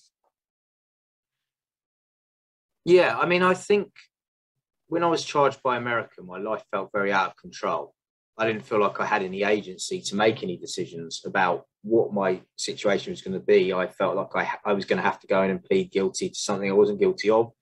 I've been put on this cooperation program on the advice of my lawyers. I hadn't really been offered any other choices as to what I should do. You know, but my main goal was to get charged. And at the time I was having a nervous breakdown, and slowly, as time went by, my mental health improved somewhat. And then I was meant to be charged in the autumn, but they moved my charging date to the same day that the parliamentary report on banking standards was published. So magically they could publish that report and charge me on the same day. Right. And at that point, you know, I felt like I'd been told I was all clear of cancer because I knew I couldn't be extradited. But it was also the first point where I could actually take back some control and decide what I wanted to do. And was I prepared to take the witness stand and lie about my co-defendants and lie about their conduct and potentially send 6 innocent, maybe more? I mean, they had 20 people on my indictment, more innocent people to prison. No, I wasn't prepared to do that. And also I wasn't prepared to plead guilty for something I didn't think was even a crime. So I was so angry. I was very full of rage. And I remember my now ex-wife, unfortunately, saying to me at the time, Tom, you've got to do something. You're so angry. You've got to either accept this situation that you're in, or you've got to fight it. But she said, I can't live with you for the rest of your life being this angry. She said, you know, and if you're going to fight, go and get a different legal opinion. So I went and saw a QC called Charles Sherrard, and he was doing a murder trial at the Old Bailey. And I went and saw him at the Old Bailey, and we sat outside a bar in the sunshine, and I brought some documents with me, and I showed him some of the documents, like emails from my managers and stuff. And he turned around to me and he looked at me and he said, Tom, you shouldn't be pleading guilty to this. You know, you've got a defense. But obviously my defense was severely hamstrung by the false confessions I'd had to make during the course of my interviews, which is a problem for me, because so many times I was asked questions and I just wanted to answer them in a different way, but I couldn't answer them honestly in the way that I wanted to answer them, you know. And so then I'm in a trial where the trial judge had boiled the single issue down to dishonesty. And I was sat there saying, well, I'm honest, and I had to lie in these interviews. So by definition, I was being dishonest in the interview. So I was really sort of like stuck between a rock and a hard place there. Yeah. Truly remarkable. There's one part of the Lowball tapes, Tom, where you say something like, you know, there you were in trouble for doing something that you and your colleagues probably wouldn't even thought was bad enough to get sacked over, because it was basically widespread normal industry practice within your part of the system, and now you're facing the chance of actually literally going to jail for it. Well, when I was fired, no one would believe I was fired for anything to do with libel. They said no one gets fired for that. There was this assumption that it's because I'd lost some money. I mean, I had to say to people, no, I'm serious. It was to do with libel. And I remember when the investigation started at City, I wasn't suspended. You know, I wasn't taken off the desk. There was no official inquiry. So this inquiry was going on with these lawyers from New York, but because I hadn't been suspended and my manager was telling me I wasn't going to lose my job and it was just a box ticking exercise and I had nothing to worry about, you know, I didn't go. My ex-wife was saying to me, get legal advice, get legal advice. And I said, no, my bosses have told me it's fine. The CEO's told me it's fine. There's nothing for me to worry about. And then the next minute I get fired and I lose my job. And that was a shock. And then, you know, I just thought they paid me to leave and they gave me a standard reference. And I just thought I'd get another job. And then I couldn't get another job because the investigations were heating up. So I thought I'd just sit it out and then it would die down. Yeah. And I didn't hear anything. And then 2 years later, I was just suddenly arrested out of the blue. And folks, we're going to interrupt proceedings because Andy Verity would like to come in to make a point. Mr. Andy Verity, over to you. Then we'll go straight back to Tom. Sorry, I didn't necessarily expect you to do that, Andy, but thank you. No, I just wanted to say, I don't know how long the video is. It looks quite a chunky interview, but I just wanted to say that Tom made a false confession and didn't sign it because something about his Asperger's, perhaps, he really couldn't bring himself to lie, and he had a sort of an intellectual indigestion with it, you know, and that was. And that was part of the anger, but also I just wanted to say that the history of interest rate rigging is littered with false confessions, and what happens in the States is that the DOJ uses such a big threat of a really long jail sentence and such a huge carrot, no jail at all if you cooperate and go along with their version of events, that it's kind of like torture in the sense that when people are tortured, they will just eventually say whatever their torturer wants to hear. And that's what people do with the DOJ. They just say what their torturer wants to hear because it's better for their family for them to have a guilty plea and no prison time and keep their money, not have to spend it on loads of defense lawyers, than it is to fight for the truth, to actually say no and be honest. So the whole way the DOJ goes about things perpetuates a misconceived narrative. And people don't have, the people who should have the wherewithal to oppose that narrative and say, no, DOJ, you've got it wrong, like the British regulators or the senior bank lawyers, instead of doing that, they're paying the fines and then throwing people to the wolves. And that's the really contemptible behavior. There were meetings throughout where the prosecutors were getting together with senior bankers. In Tom's case, Gibson Dunn worked for UBS, and they would be back and forth with the SFO every week, handing them evidence, supplying them with whatever they needed to throw Tom under the bus. And that's what happened to all the other traders too. And I just think that probably at some point needs to be some sort of legislation to prevent this happening, because this cynical, disgusting practice of throwing individuals under the bus in order to have lower fines for the banks is morally intolerable. Andy, thank you so much. Thank you. We're going to go back to the session, which I hope everybody's enjoying. If enjoying is the right word, I think you know what I'm trying to say here. It's just remarkable. It really is remarkable. Andy, that was very helpful interjection. Thank you very much. 11th, 2012. That was sort of December the 10th, 2012 was the last normal day of my life, really. You know, ever since then, it's been one massive fight. And I fought and I fought and I fought. And even if I lose, I don't ever regret fighting, because I'm going to die one day and I know that I tried my best, you know. And I feel very vindicated by the decision in the United States, which incidentally hasn't been challenged at the Supreme Court by the Department of Justice, because they know they'd lose. And so officially now it's not a crime in the US. So that was something that whatever happens in the UK process, everybody knows it's only a crime here, nowhere else, not in France, not in Germany, not in Switzerland, not in Japan. The actual misrepresentation, the lowballing, could potentially, you know, in my mind, constitute a criminal offence. Should we prosecute a load of people for doing that? I don't know. I mean, I think there's wiser people than me who make that decision. But we shouldn't have been prosecuted. None of us traders should have been prosecuted. Yeah.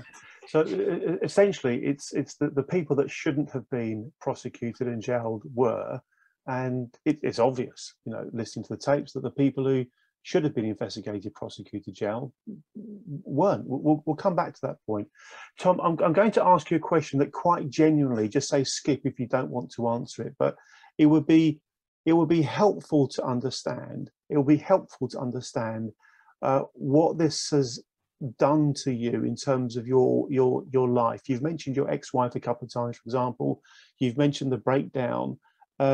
Would you be happy, if you wish, to talk about how this has impacted you, and despite that list of things that it's meant to you and what it's done to you, that you've somehow managed to sort of stay sane and stay upright and keep on battling away? If you're happy to talk about that, please do. If you're not, then just say skip and we'll move on. No, I'm happy to talk about it. I mean, you know, I'm exhausted after fighting for so long. You know, they wage war against you in so many ways, economically, you know, by putting you in prison, by attacking your family. My parents' house got raided at 7 in the morning.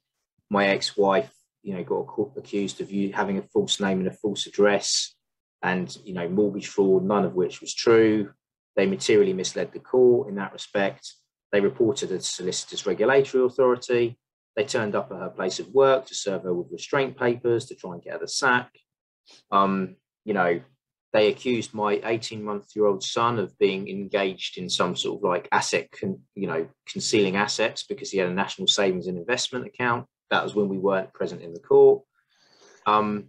You know, it's a vicious fight, and, you know, they were very good at propagating the prosecution narrative in the press, and we were told not to talk to the press. So unfortunately, that was allowed to take hold, and we were all these greedy bankers. And, you know, that sort of, like I say, the opprobrium that, you know, we were subject to was just highly prejudicial ahead of any trial. I mean, I actually had Mark Carney make a speech during my trial saying that sentences should be sentences should be longer for financial misconduct, and, you know, how all of this fixing was a disgrace. It was really prejudicial, and it was right in the middle of my trial. He could have made the same speech a year earlier or a year later. Yeah. Chose to do it in the middle of my trial. And I mean, I've had a really hard time, I'll be honest with you.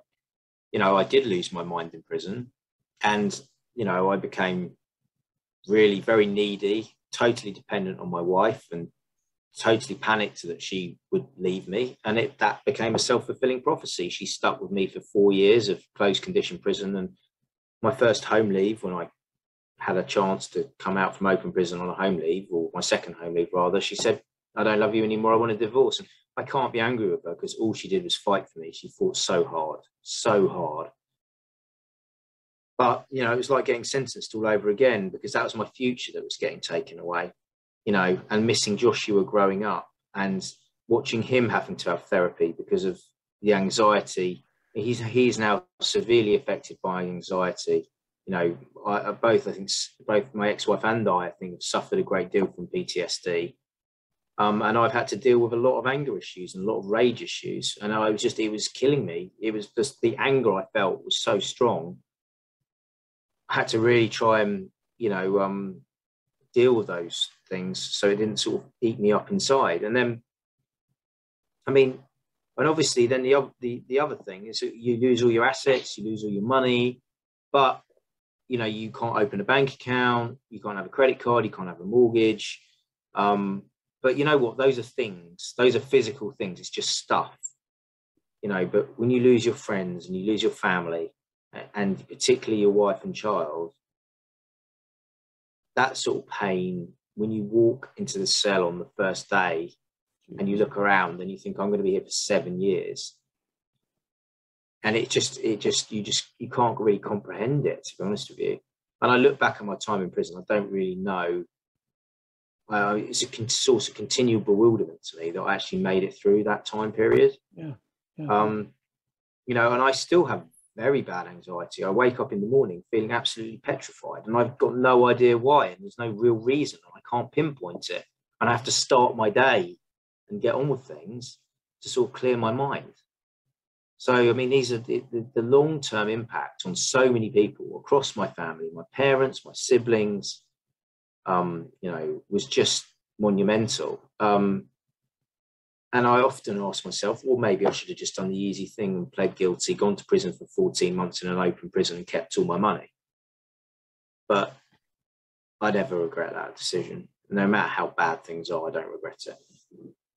Tom, in all honesty, I find your openness and your honesty and your strength bloody inspiring. I'm just being frank with you. It really is. So when you went to prison, you must have gone to prison knowing that you shouldn't have been there, knowing that there had been an egregious miscarriage of justice, knowing that you and others were basically being the fall guys for the real culprits further up the pecking order. Well, yeah, I mean, I was delighted because they held my criminal appeal after my conviction within 3 months. That's unprecedented. And they did that because they wanted to do it before the result of my co-defendant's trial. I was tried alone and convicted. All my co-defendants were subsequently acquitted. So I'm convicted of a conspiracy of one, which is fine in the UK law, apparently, to manipulate a rate I didn't even choose. So it's the impossible conspiracy.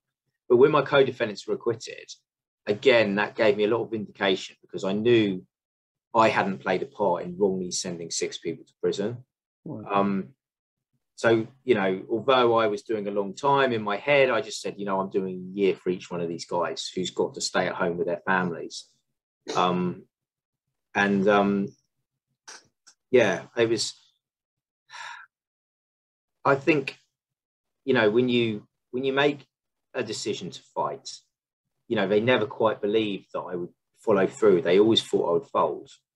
But there are a lot of brave people, because if you look at Matt Connolly in the States, yeah.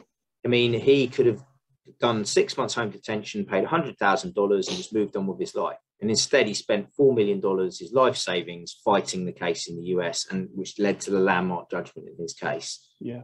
So there are a lot of people who took very brave decisions, but I would never criticize people who pled, because, you know, people who were pleading, their parents were dying, you know, they were their wives, and they were in like having mental breakdowns, you know, and they just couldn't cope. And it became a business decision, you know, like I'm unwell, I can't cope, I'm mentally unstable, you know, my parents aren't well, you know, and they wanted to try and save some sort of material possessions, you know, they didn't want to be left with nothing, which is now my position. So I wouldn't ever criticize people for making that choice, because those guys are just as innocent as everyone else, because it wasn't a crime. Your sense of balance around this is just remarkable. It really is. The Lowball Tapes series itself, how has that felt for you? I mean, I'm guessing it would have been great to get a chance to actually get out there the truth of the matter. How has it felt for you being involved with that, and has anything happened since? Well, I mean, Andy Verity did a panorama very early on when the information was far less complete. And, you know, over the years, he's done brilliant investigative journalism. You know, he's really gone into the documents. He's really understood the issues. He's not taken the narrative at face value. And he made some pretty bold claims in that series that the BBC, credit to the BBC for, showing, some sort of, courage to power, really. Yeah. And so, I mean, as he understood more and he spoke more to the traders, and he really began to understand issues, I think he became very passionate about sharing it with everyone else. And the lowballing tapes, my application to the CCRC, despite everything, was provisionally turned down in December, and I was in a very dark place.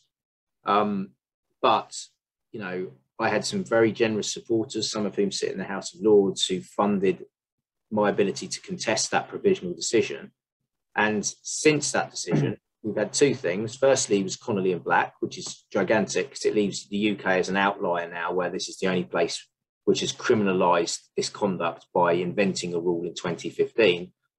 And we had the lowballing tapes, and that resulted in people like Andrew Tyree saying, well, perhaps we should reopen the Treasury Select Committee investigation into libel. And they really should, because Paul Tucker lied to them. I mean, I've got documents that shows he knew that we set the rates commercially, the traders. But, you know, he would, and you know, he denied all knowledge of lowballing. He said he had no idea that we were setting the rates commercially. None of it was true. And, you know, I just think that the MPs on that panel weren't presented with the right evidence. And as when Andy went to them and said, hey, listen to this, and this guy went to prison, yeah, they were forced to confront what actually happened. Thank you very much indeed, Tom. Thank you. You mentioned Matt Connolly earlier, and Matt's going to be talking to us about his case as well in the event that we've got about this.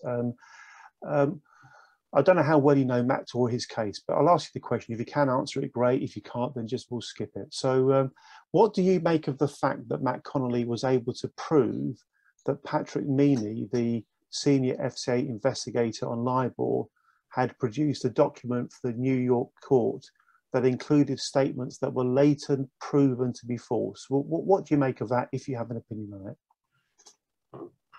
Yeah, well, there's a very sinister relationship between the FCA and the SFO, or the regulators and the prosecutors.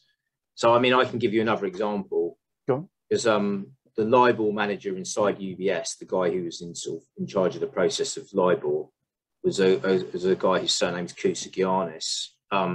He was known in the bank as Pete the Greek, and he was going through an enforcement process with the FCA. And his defence to the FCA was there was a range of numbers, and I chose from the range of numbers, and I chose according to our derivatives books because that's what we were told by our managers to do. And he was completely exonerated by the FCA. No fine, no ban, nothing. This was the same behaviour that I was later given 14 years for. Now, the SFO were aware of that decision, you know, long before my trial, but it was only disclosed to us during the trial. And, you know, there are other instances where UBS had made representations to the FCA that I know to be false, but the FCA just accepted them without question, despite the apps. I mean, some of the representations that were made to them that they couldn't separate my profit and loss by currency. I mean, that's ridiculous. That they couldn't separate my profit and loss by product. I mean, that was also ridiculous. And anyone who knows anything about banking would straight away say, well, that can't be true. But not the FCA, because, you know, they had a deal with UBS, didn't they? They had a nice pot of money coming from UBS. You know, there were all the documents that UBS hid in Zurich, and, you know, they were just, you know, nonplussed about them. So it doesn't surprise me at all that they made misrepresentations in Matt Connolly's case, because the problem was had they been truthful and honest and, you know, worked in a fair way, they would have given defendants a better chance of justice. And that's the really sad thing, when the focus is on an outcome and a result rather than on truth and justice. But that's the way these prosecutors who are trying to earn their stripes, trying to be promoted, you know, and they're judged on that metric. That's what happens when, you know, you create that metric. You create this sort of like false incentive for these guys to effectively behave badly. Tom, thank you. This is remarkably interesting. I think you said something just now about a pot of money going from UBS to the FCA. Just help me understand that a bit better.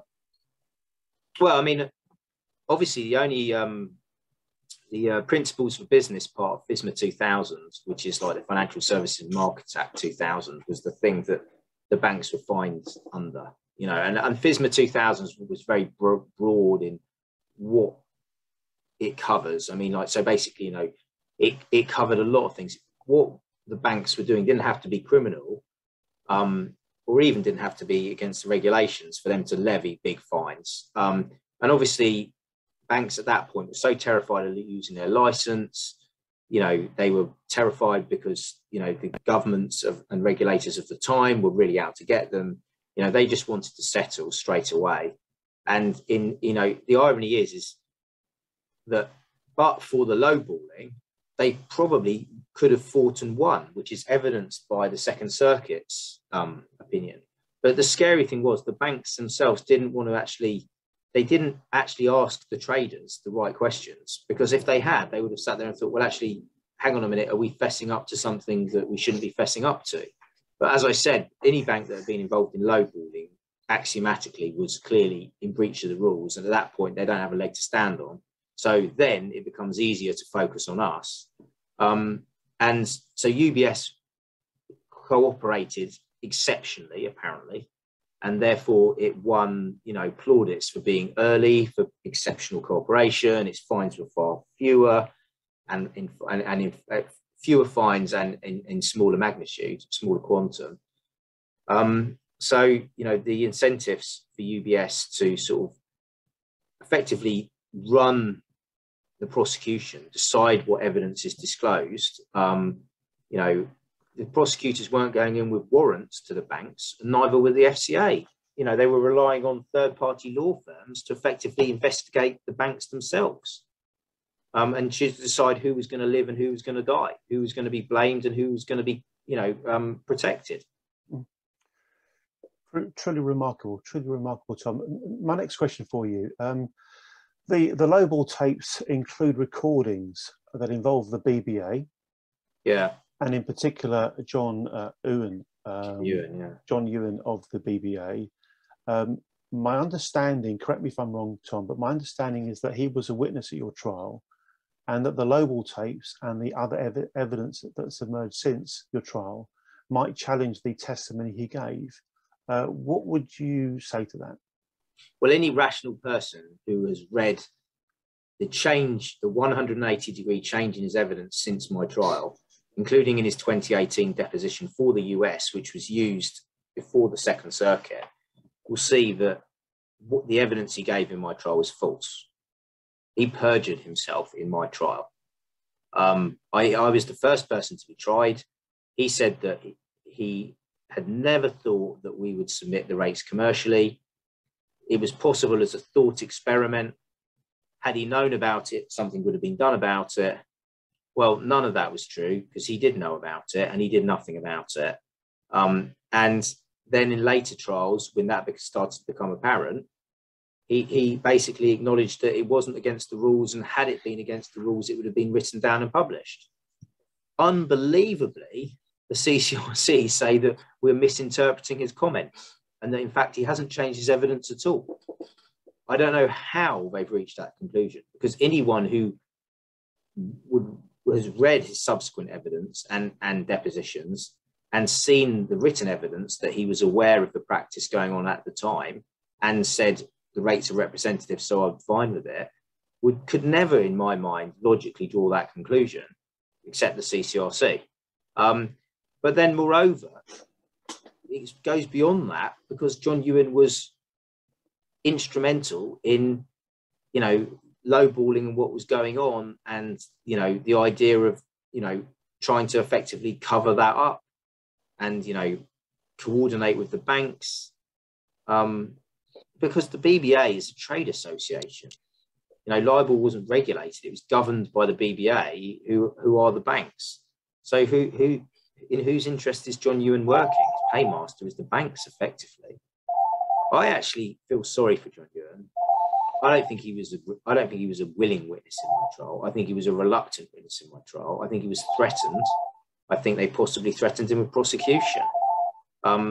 And I just think he was a pawn in a much bigger game. And I wish he'd had the courage to say, I refuse to be a witness. But, once again, you don't know until you've walked a mile in another man's shoes, do you? What he was going through at that time and the pressure he was under.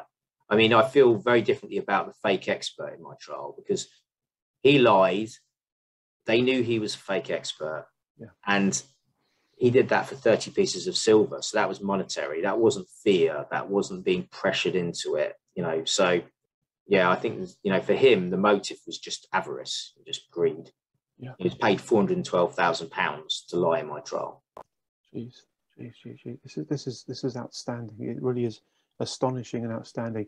It's been described to me that the Lowball tapes and evidence from Matt Connolly case provide proof that there was a collusive breaching of the libel rules by a number of parties, including the banks, bank senior executives, the FCA, the BBA, Bank of England, the government, none of which was prosecuted. And instead, those same parties were involved in prosecutions against yourself and others, including Matt Connolly, who had actually acted within the accepted and understood rules at the time. But those same parties simply sought to deny that those rules existed. Would that be a fair summary, Tom? And anything else to say about that? Yeah, it's a fair summary. And I mean, you only have to look at Peter Johnson, who objected vociferously to being forced to lie about the rates, but yet went to prison and pled guilty because he was so afraid of the US prosecutorial system. And, you know, that it was just in 2011, it was decided, the Serious Fraud Office decided it wasn't a criminal offence and they weren't going to prosecute it. When it became apparent that the Americans were looking to prosecute it, and that prosecution at that time was focusing on Barclays, and that chain of people it was focusing on was going from Jonathan Matthews to Peter Johnson to Mark Dearlove, whose father was head of MI6, all the way up to like Bob Diamond, Paul Tucker, Tom Scholar, in the principal private secretary of the Treasury. That's when there was a panic inside the British establishment that they had to take back control of these prosecutions. So under no circumstances could they allow, you know, those prosecutions to take place where they had no control of where they were going to go.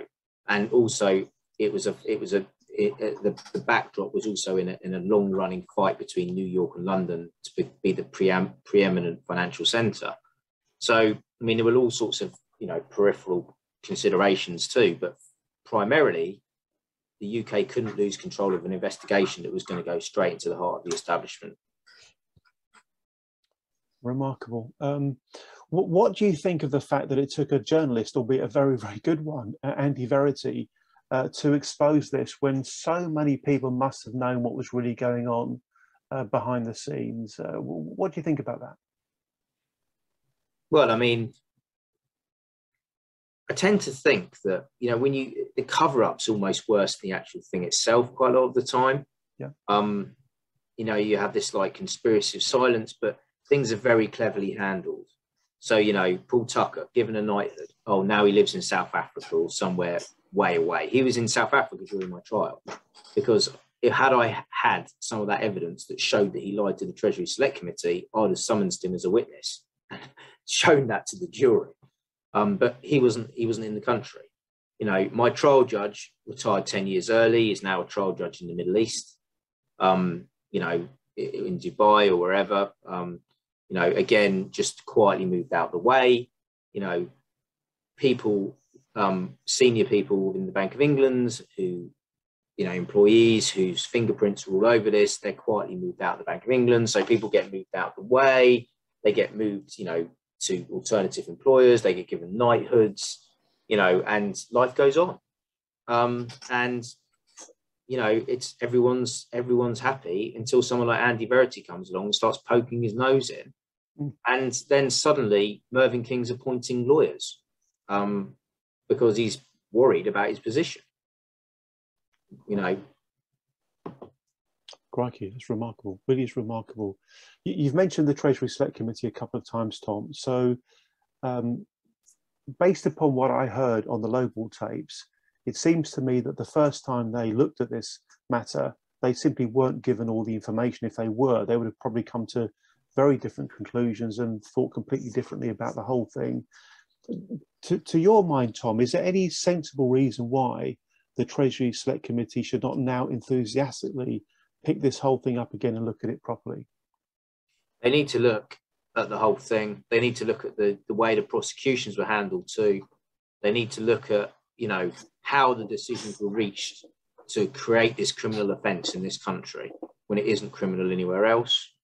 They need, I mean, it needs to be a broad mandate. And unfortunately, there's meant to be a separation between politics and justice and the judiciary. But I think that line was very badly blurred and crossed in the Lowball cases.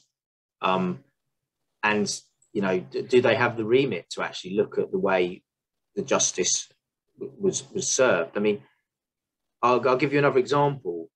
David Green, the former director of the Serious Fraud Office, went to answer questions to the Justice Select Committee. The committee, of its own volition, asked him about the expert that gave evidence in my case because it had just been discovered that he wasn't an expert. David Green demurred and didn't want to answer that question because he said they were in the middle of an appeal, which was going on, which was another defendant, which is true.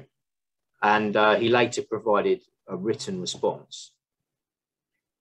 And he said that the expert lacked integrity. He said that the SFO had no knowledge of his lack of expertise. He made material misrepresentations. Now, they were effectively lies. And they were one of two things. They were either negligence, because he didn't know what was going on inside his own organisation, yeah, or worse, he knowingly misled them.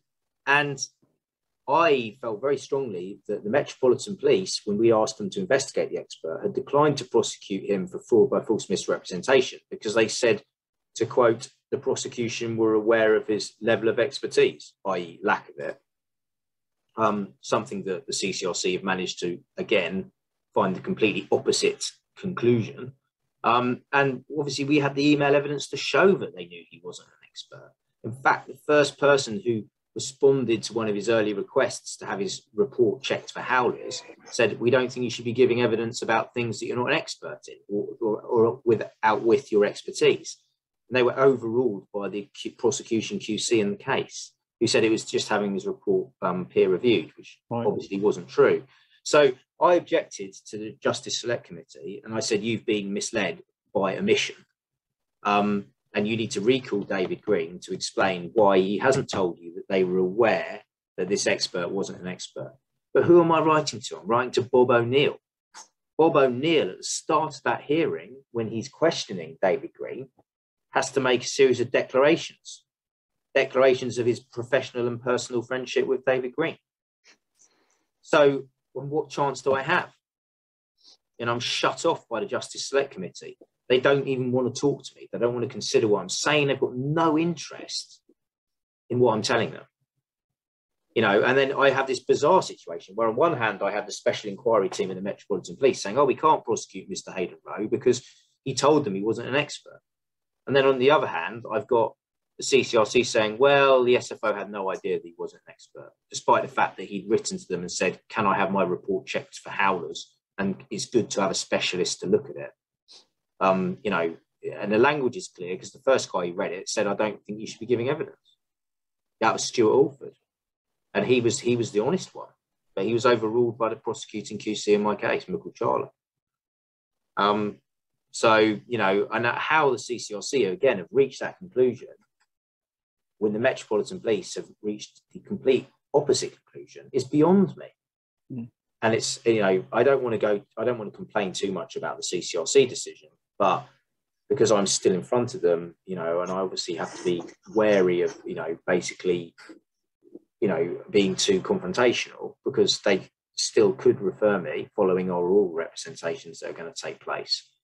But again, it was a set of decisions that made no sense to me. Tom, thank you.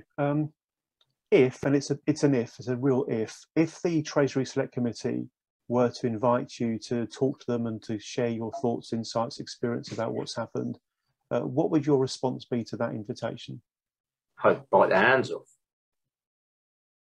I mean, I'm quite happy to answer difficult questions about my own conduct as well, because I made 1,000 requests or something crazy. I mean, I really was someone who would make a request every day, the same request every day. I'd send an email to the guy sitting next to me.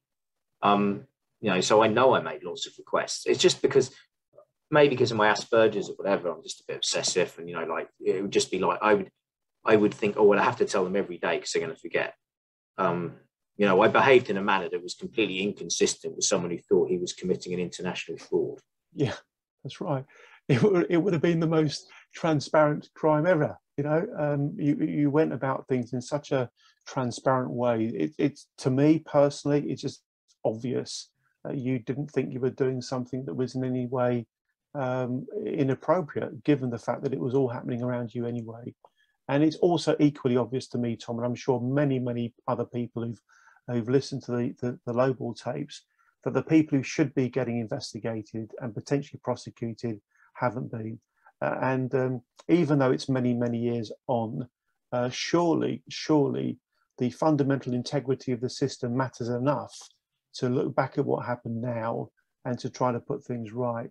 The Transparency Task Force will do whatever we can to try to encourage the idea that the Treasury Select Committee ought to take another look at this case and to interview and other relevant people. Tom, in winding this conversation up, can I just please thank you, person to person, man to man, as it were. I genuinely find you to be a remarkably open and straightforward person to talk to about such, difficult and complicated matters. You've been phenomenally open with me. I really do salute you for being that way. But more than anything else, you said something earlier about, not judging somebody until you've walked in their shoes. I think of myself as a pretty resilient, tough individual with a lot of, stamina and backbone. I just do not know how you manage to cope under the immense pressure and challenges and strains that you've experienced in your life. Being sent to jail, knowing that you shouldn't be there, it must have just, but beyond words, Tom, beyond words. I have nothing but pure admiration for you, Tom. I really have. Thank you so much for sharing time with me today. Thank you, Tom. Thank you very much. That's no problem at all. It was nice to talk to you. Thank you, Tom. Thank you. Thanks. I'm sure everybody's reaction to that is exactly as mine was. It's just mind-blowingly powerful stuff. We've got a lot of work on our hands, haven't we? We really do have a hell of a lot of work on our hands. The system is even worse than many of us, most of us, all of us could have imagined. Before we do anything else, can we please show our appreciation to Tom for that, because that was just remarkable. Tom Hayes, thank you very, very much. Thank you very, very, very much indeed. And Tom, if you wish to, please do take yourself off mute and just say any follow-up words, if any, that you'd like to share. It's entirely down to you, Tom, whether you want to do that or not, sir. Yeah, no, I just wanted to say that all too often the pain and the suffering is always focused on me because of the length of the sentence I got. And I actually feel some guilt about that because it hurts so many people, including people who never even went to prison. So it's really important to bear those other people in your minds during this whole process, on both sides of the Atlantic and globally, where the wrong people have been sent to prison and or not sent to prison, as the case may be. But I mean, this is far bigger than just me. And it frustrates me that sometimes, my name becomes synonymous with it at the expense of others. So it's really great today that Carlo and Jay were able to talk a bit about how it affected them too. So anyway, that's just what I'd like to say. Thank you. Tom Hayes, we salute you. We really do salute you. We're going to go back to the previous speakers just to see if they've anything else that they'd like to share before we start bringing this session to a close. But I promise you, everybody, this is not an event in isolation. We are going to continue to try to build momentum and snowball the Lowball tapes into real meaningful change. And I really challenge anybody to think of any good reason why we shouldn't try our absolute hardest to try to make a difference. Is Matt Connolly still with us? If Matt is, he may well not be, but if Matt is, please, Matt, now's a chance to share any further thoughts that you might have. I think Matt. I am still here, and I think we covered it all. And I just want to thank everybody, including yourself, Andy Verity, the traders who spoke, the people who still care after all these years. I really do think all the scandals in UK banking, including the SME scandals and interest rate hedging and restructuring, asset stripping, everything else, it's all related. Yeah. All these issues are related because it's a dysfunctional way of doing business. There's a lot of cover-ups. There's the revolving door between the regulators going to banks, then going into government, and how they work together in the UK. So I continue to think it's all related. People want to pit, the SME people against the bankers. And in our case, we are all victims of the same, kind of dysfunctional cycle, and that's what we need to change. Thank you very much indeed, Matt. Thank you. I think you're absolutely right. It is all interconnected. It is all interconnected. To fix the system, we have to fix the whole system. It's clear that we do have to do that. Thank you very much again for being with us, Matt. Can we now go to Jay? Jay, any further thoughts from yourself, please? Firstly, I think Matt's right. We did cover most of the points, and on that aspect, we're all right. But more importantly, I just want to say thank you to all of y'all for listening and caring. There's not been much hope and optimism in my life in the last 12 years, but after this call, I do have a bit of hope and optimism. So thank you very much. Thank you, Jay. Those are very kind words to say. Thank you very much. Carlo, please share your thoughts. Not much more to say. Just like Jay said, thank you very much for caring. And let's hope in a better world. Thank you, Carlo. Let's work at it. Mr. Paul Carlier? No, I just think what we need to use this event today as is a platform. This isn't the end of it. This should be the start of a new part of the process, a new chapter, if you like, to make sure that justice is done. And not just for all the guys that have shared their stories tonight, but as Tom said, all those others that have been affected and all the other consequential damages that have been suffered by UK business customers and just ordinary man on the street. Thank you, Paul. You really have helped me to see the bigger picture today in relation to the significance of those compromising photos, as it were, the hold that the system that would have been had on the system over the last 10 years is damn obvious. We'll jump back to Tom just in case Tom has anything else to say. Tom, any final points from yourself? No. Thanks for listening. To those who managed to bear with us through the whole thing, including my very elongated interview, I apologise. Anyway, I hope it was interesting for you. It was. Ladies and gentlemen, we'll wrap it up there. Just a statement of commitment from TTF and myself personally. We're going to do all we can. If anybody is inclined to try to help us with that, about how to think up through our strategy, the best things to do, the right order in which to do them, please let us know. We'll circulate the notes tomorrow and we'll invite everybody to be part of the working party, for want of a better phrase, to drive the Lowball Snowball project further forward. This is really, really meaningful work. If you're looking for something with meaning and purpose, this is it. We could potentially make a difference here. And even if we only make a little bit of a difference, it might be the little difference that makes the big difference. And I know I'm repeating myself from what I said earlier. I don't want my kids growing up in a corrupt world. It is as simple as that. Ladies and gentlemen, thank you very, very, very much. Thank you. We'll bow out now. Thank you. Bye-bye.